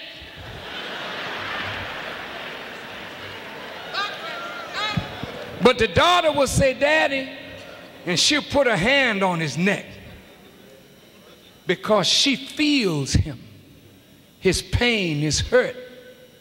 You mothers are setting your homes up for destruction. And it's not really your fault. It's our fault as men, and it's not really our fault. It's the enemy's fault because he don't allow us to be the producer, the man that we should be. So the longer we live and stay together, the light of love begins to diminish and diminish and diminish, and then the man starts ripping off his daughters. Stop the killing. In our world, the holy world, the penalty for rape is death. We don't send nobody to prison for that. We kill them. You know why? God said a life for a life. And since you've effectively killed the woman, the only thing that can compensate for that is your own death. The divine law of God brings you death for incest.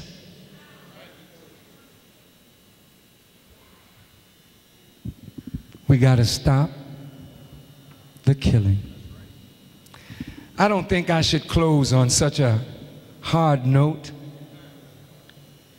But you see, killing goes on every day in different ways. Now we got to turn it all around and produce life where there once was death. And you know how to do it? You know what death is? Death starts when the human being rebels against the God who is the author of our life. Once we rebel against God, we set up the death of ourselves and our mind. This is what happened to Adam when he rebelled. The scripture says all in Adam died. What is the death? Rebellion against God. And that's why Jesus said, thy will be done. When you do God's will, you become alive mentally. To the Caucasian people who are present, I want you to hear me and not be angry, but think. The mind of white supremacy is death for you and death for all those who come under your rule. White folk were given power to rule what they did not create. And when God gave white people the power to rule, he gave them the guidance of how to rule. And when they rebelled against God's guidance and ruled according to their own mind rather than God's mind, then death was set up in the mind of white people, and they became death itself. I want you to hear me now, white people. Hear me, black people. I'm not teaching hate. I'm teaching truth.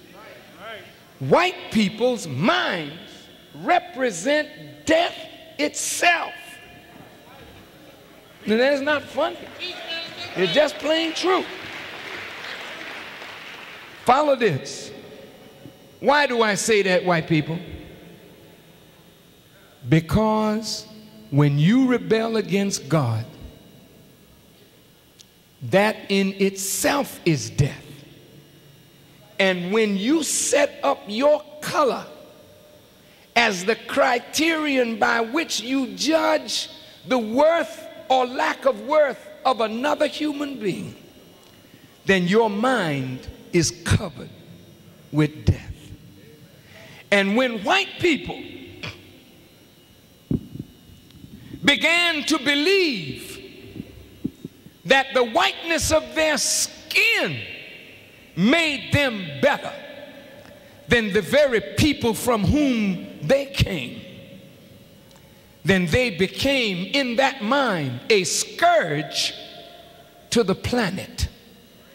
And everywhere the white man went, he brought death to the native people wherever he went. Listen to me good. You don't have to applaud. Just hear me. If I'm lying, stop me. I didn't write your history. You wrote it in the blood of the human family of our planet. When white people dehumanize people of color, they already dehumanize themselves. Am I telling the truth? Finally, if you read in the book of Revelations, it says, and I saw a pale horse, and death was its rider, and hell followed closely behind. You know why the scripture uses a horse? Because the horse is the most intelligent of the beasts.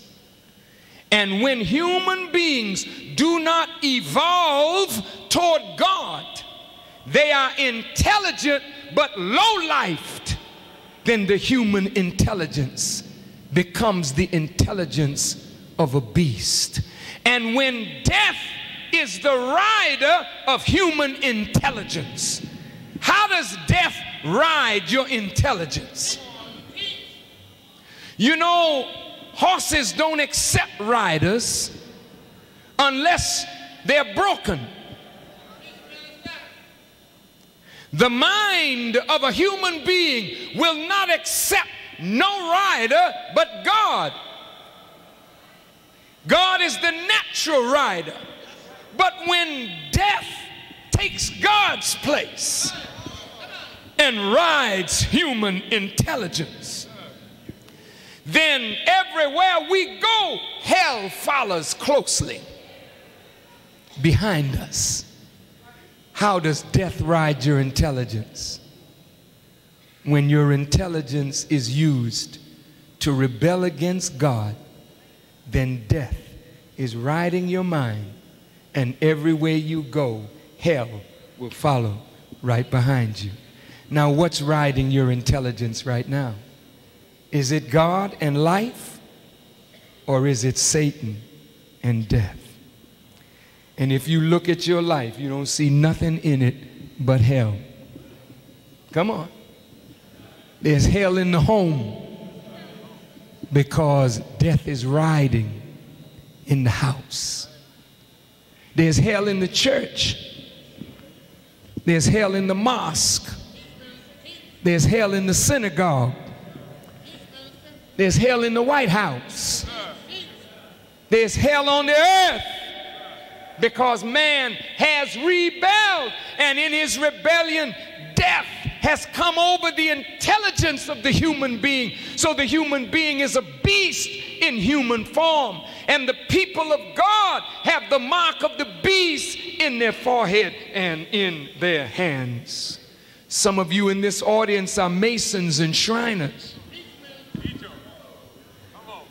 I'm closing now. but don't get up. When you go in the lodge, how many degrees can you get? How many? 33. Stop right there. Is water the origin of life? What temperature does water freeze at? What temperature? 32. So if you got 33 degrees, you just 1 degree above freezing. That means you're dead too.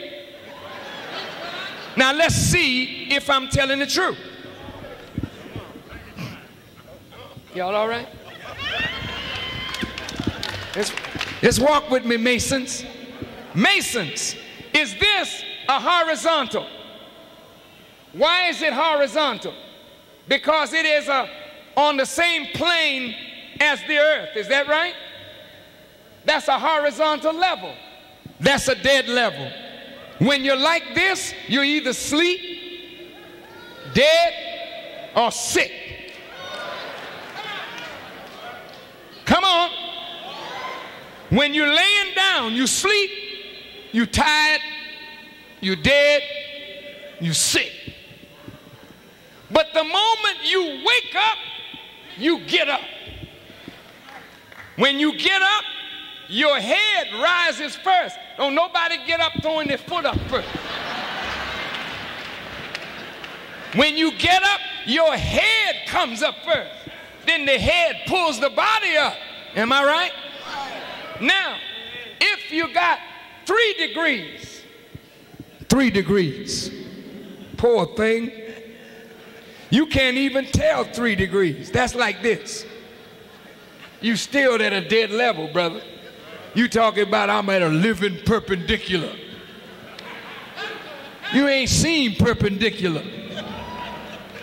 There's no perpendicular in the lodge. Because to be perpendicular, you have to make right angles to the earth. And every right angle is how many degrees? 90 degrees. And they don't offer you 90. So let's go back to where you are. Now, y'all all right? I'm closing now. When you reach 33, this is where you are. You ain't even 45, which is half of 90. You're right here. So if you're there, you're crawling in a cave-like state. You're not up yet because this world can't raise you up, because this world is death itself. White folk, your world is death. Death rides your intelligence.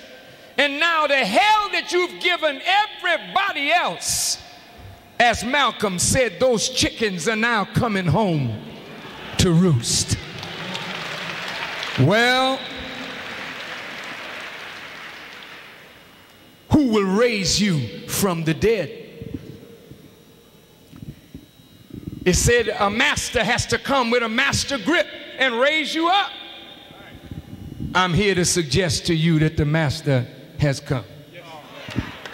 And I'm here to suggest to you that we don't have to live with death riding our intelligence. We can throw off death as a rider and let God ride.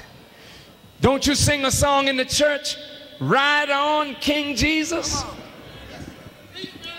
What did Jesus come to Jerusalem riding? Come on. He was riding a donkey. Well, some say he was riding a jackass.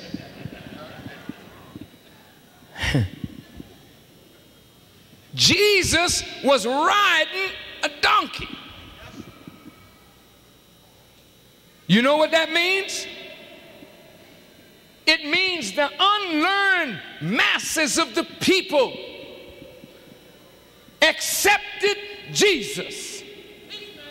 And when they accepted Jesus, they accepted God as a rider for their intelligence. And when God sits on a jackass, the jackass can ride ride into Jerusalem and the people will say, Hosanna in the highest. Listen good.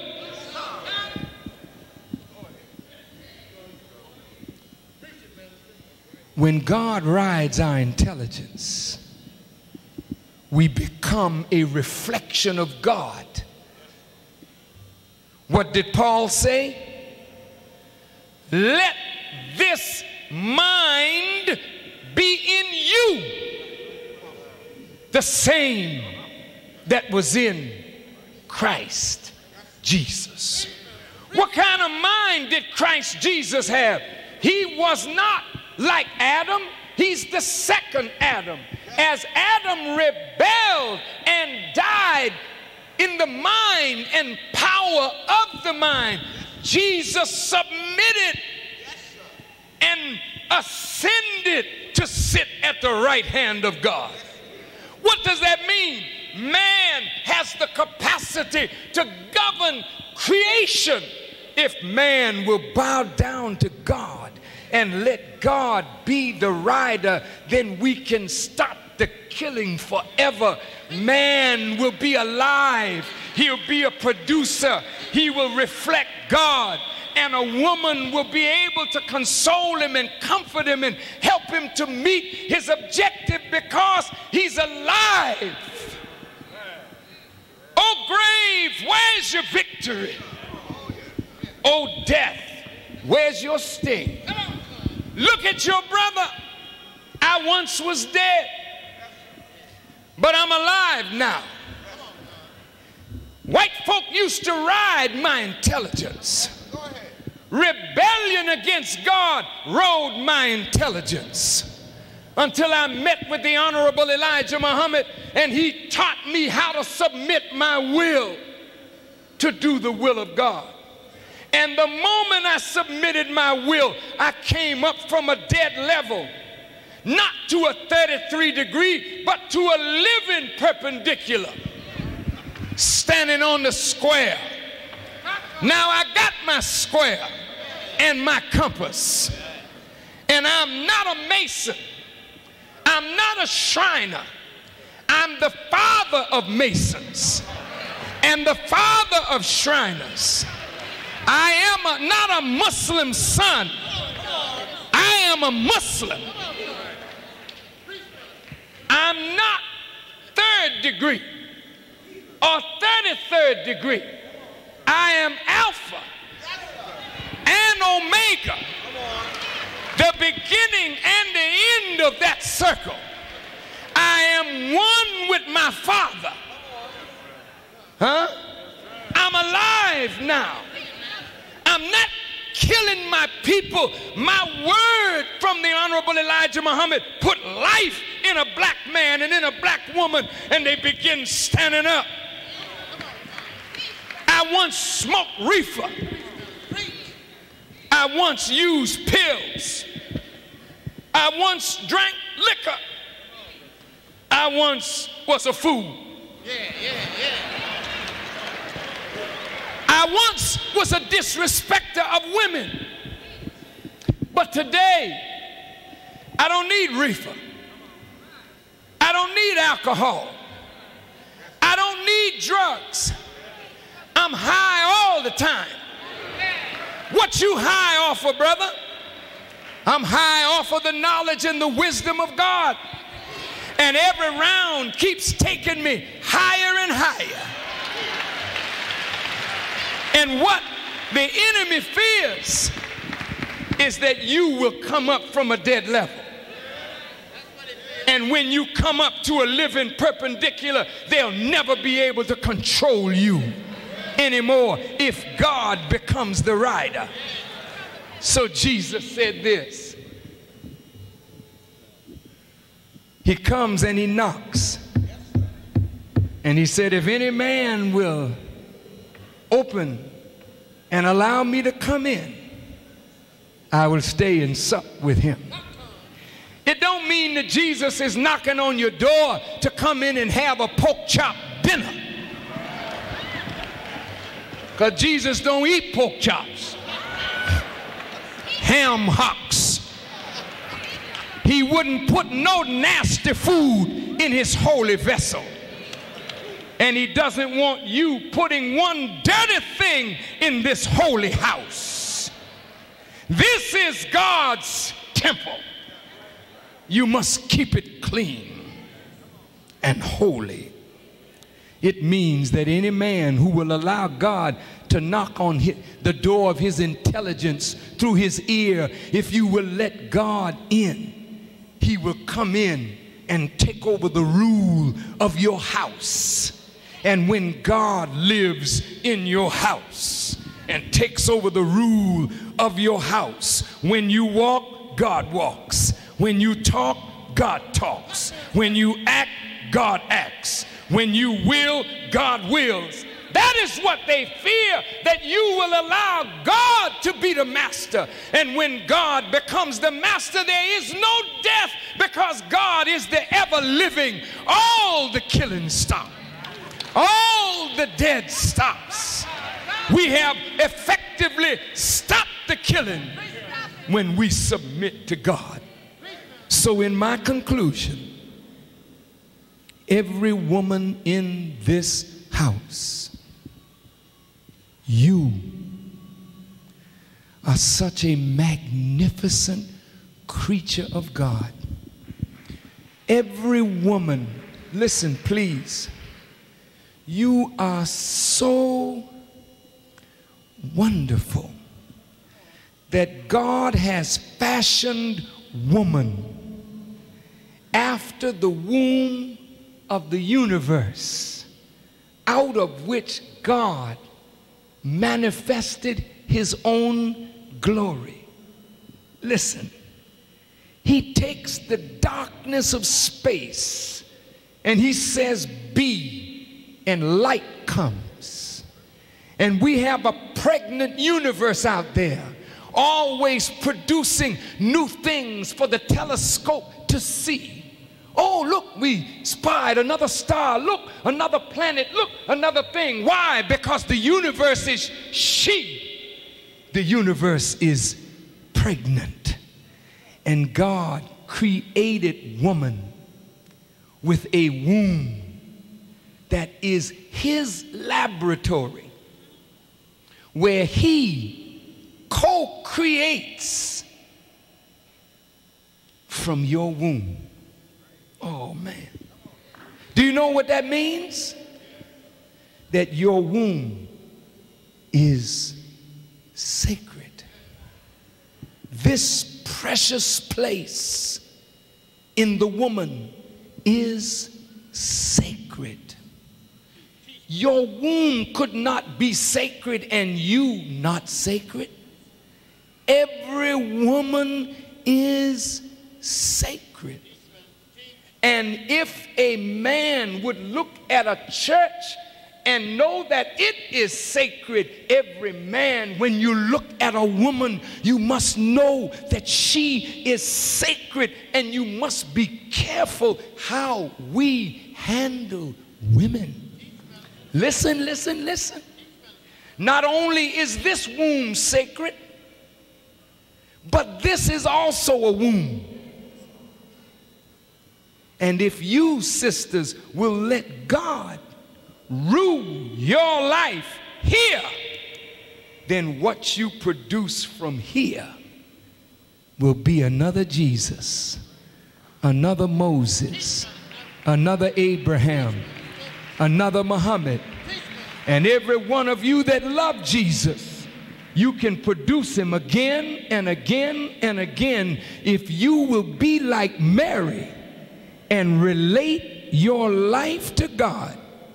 You can produce giants on this earth that won't be a scourge to humanity, but will be saviors of the human family.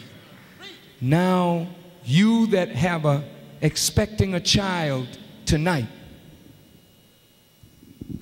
you are pregnant and you don't know whether you want to keep it.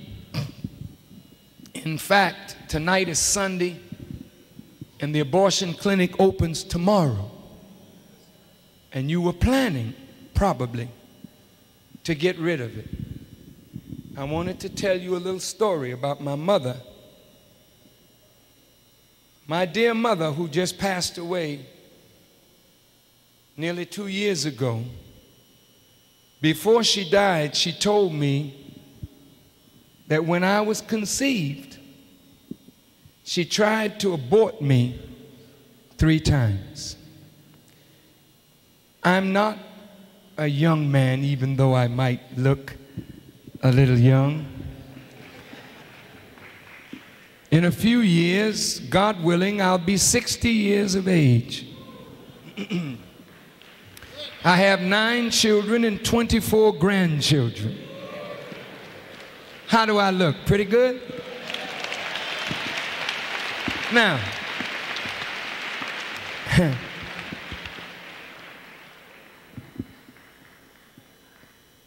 don't say, I knew he was with the devil. Only the devil could make an old man look young.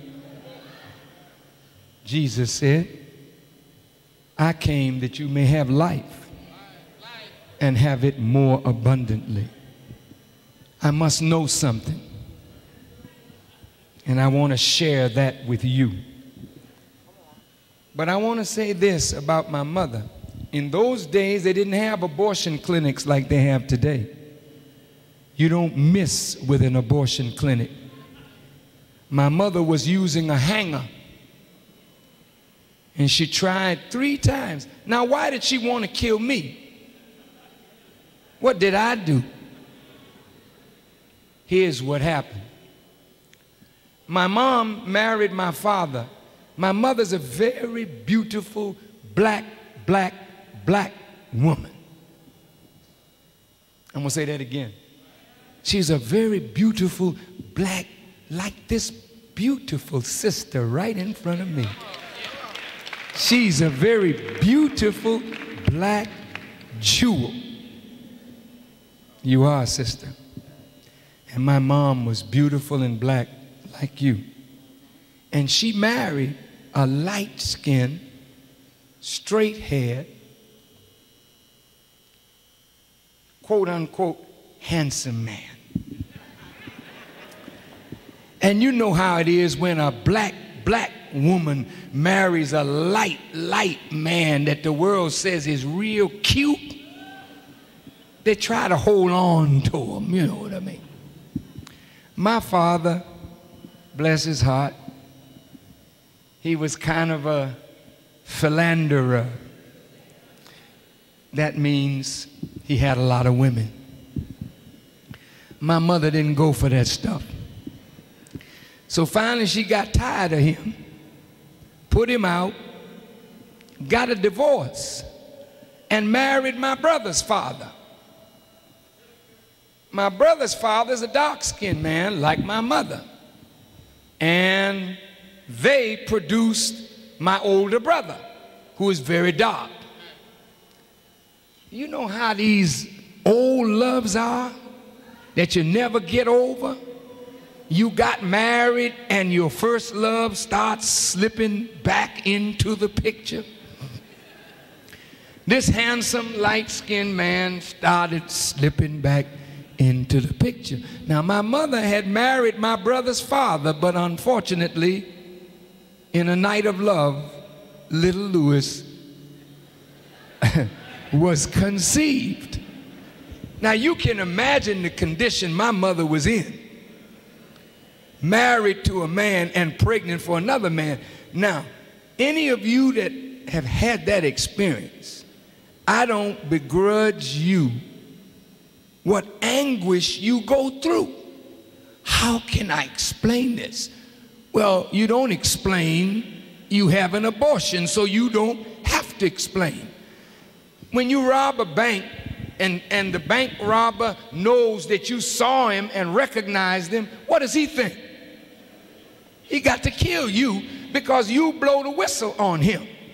Well, the same way the robber thinks, that's the way the adulterer thinks. I'm going to kill the baby. Baby's innocent. I'm going to kill the baby so there ain't no evidence of my crime. So my poor mama tried to kill me, and when it didn't work, She said, I'm going to have it regardless. Now, when she said she was going to have it, she had to do a lot of praying because she was in trouble. And my mama prayed and prayed and prayed. All the time, she's forming me in her womb. But this womb is troubled, and she got to rely on God. And so all of her insecurity made her cry out to God. And that cry and that prayer went right into the making of your brother. I want you to see how unfortunate circumstances, God can turn them into blessings. So you have no right to kill the fruit of the womb simply because the circumstances of the conception are not just proper. My mother began to hope that I would come out dark.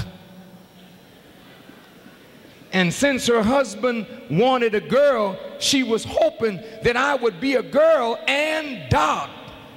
So perhaps she wouldn't have to explain me away. But when birth came, I came. I was not a girl. I was not dark. In fact, I was so light. My hair was kind of blondish like. She had to tell her husband the truth. And so they divorced.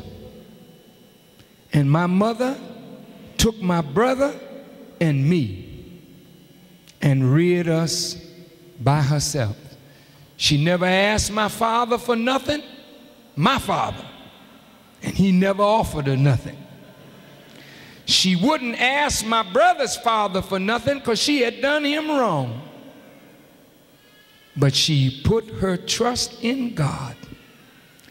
And that woman, from those unfortunate circumstances, reared me up in God. Now I'm telling all of you, I am a child born in the Spirit of God. I didn't have to go to no church to find God. God was with me in the womb like he was with you. And when my mother took the courage to face the obstacle of her life and bring me forward, she bred courage into me. So there ain't no government, no white man, no power that can make me bow down. I'm born of God, and I will stand for you until death takes me away.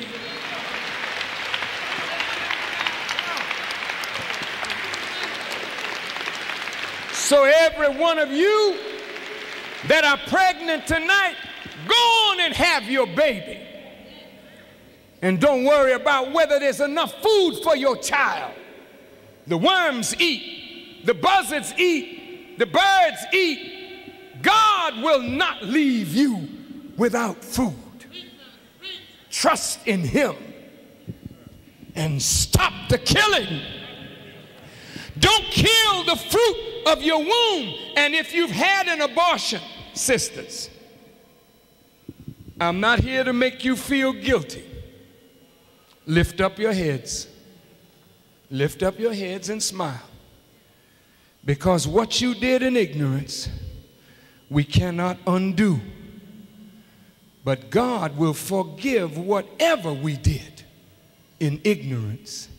But I tell you, like Jesus told the woman who was found in adultery, he said, "Woman, where are your accusers?" They had all fled because he wrote in the sand, "Him that is without sin cast the first stone." Then Jesus said, "Woman, neither do I accuse you. Go and sin no more." Tonight, sisters, you have the right of choice. Choose the man that you intend to lay down with. choose morality over immorality, decency over indecency. But once you have chosen and your womb is full, then don't you second guess God. Let it be. Because you, in those unfortunate circumstances, may produce the answer for sickle cell anemia, the answer for cancer, the answer for the deliverance of our people. Look at what my mother tried to kill. But I'm here. And because I'm here, black people are coming alive with the message of truth, because God would not allow my mother to kill me. Stop the killing. And when we leave here tonight, Las Vegas, Christians, Muslims, let's stop arguing over denomination. Stop it. Don't say Baptist is better than Methodist, Methodist better than Episcopalian, Catholic better than this or that. Jesus wasn't none of that. Come on. I never read in the Bible where Jesus said, I am a Baptist. Jesus was baptized. Come on. So when you say I'm a dyed-in-the-wool Baptist, that may be what you are. But what you want to be is what Jesus was. Come on. Jesus was not a Methodist. He had the method. He said, I'm the way, the truth, and the life, but he never said I'm a Methodist. He never said I'm a Catholic. He said I'm the light of the world, and that's universal. He never said I'm a Jehovah's Witness, but he certainly was the witness of Jehovah. He never said I'm Episcopalian, but he was the bishop. Come on. He never said he was holiness. He said if the first fruit is holy, then the lump is also holy. He never said he was Pentecostal, but without Jesus there would have been no day of Pentecost. All these are your denominations in your struggle to get closer to God. You have divided the house of God. And now you glory in your divisions that are man-made. Come on.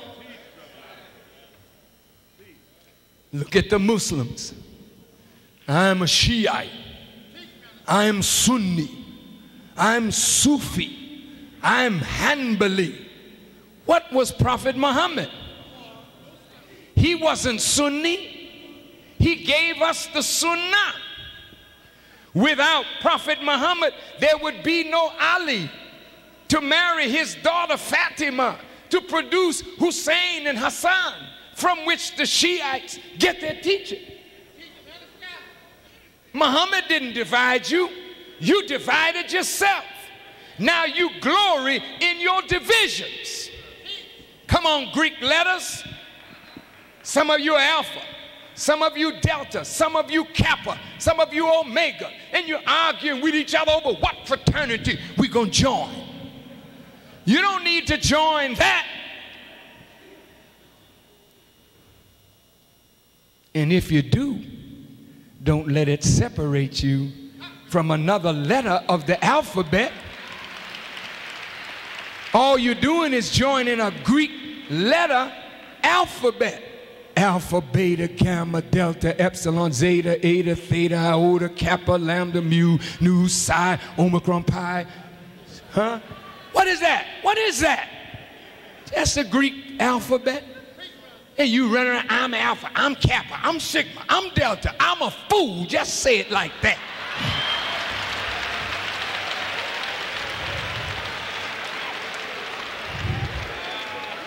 We're not many people. We're one people. God is one. The prophets are one. His religion is one. his people are one. Let's stop dividing and we'll stop the killing. Once we start uniting, we'll heal our wounds. So when we leave here tonight, let's try to heal the wounds. And when you see your brother and your sister, you know you're looking at a representative of the Creator, so show each other respect. And the same respect you show to the church, you show it to one another, for this is the real house of God. And even if your brother's drunk and your sister's drunk, or she's a prostitute or whatnot, don't look at what she has become. Look at who she really is under all of that. Look at who he really is under all of that. And Reverend, if we can teach not what he has become, but what he really is, then we can resurrect what he is and throw off what he has become. Thank you for listening, and may Allah bless you as I greet you in peace. Let's agree to stop the killing. Assalamu alaikum.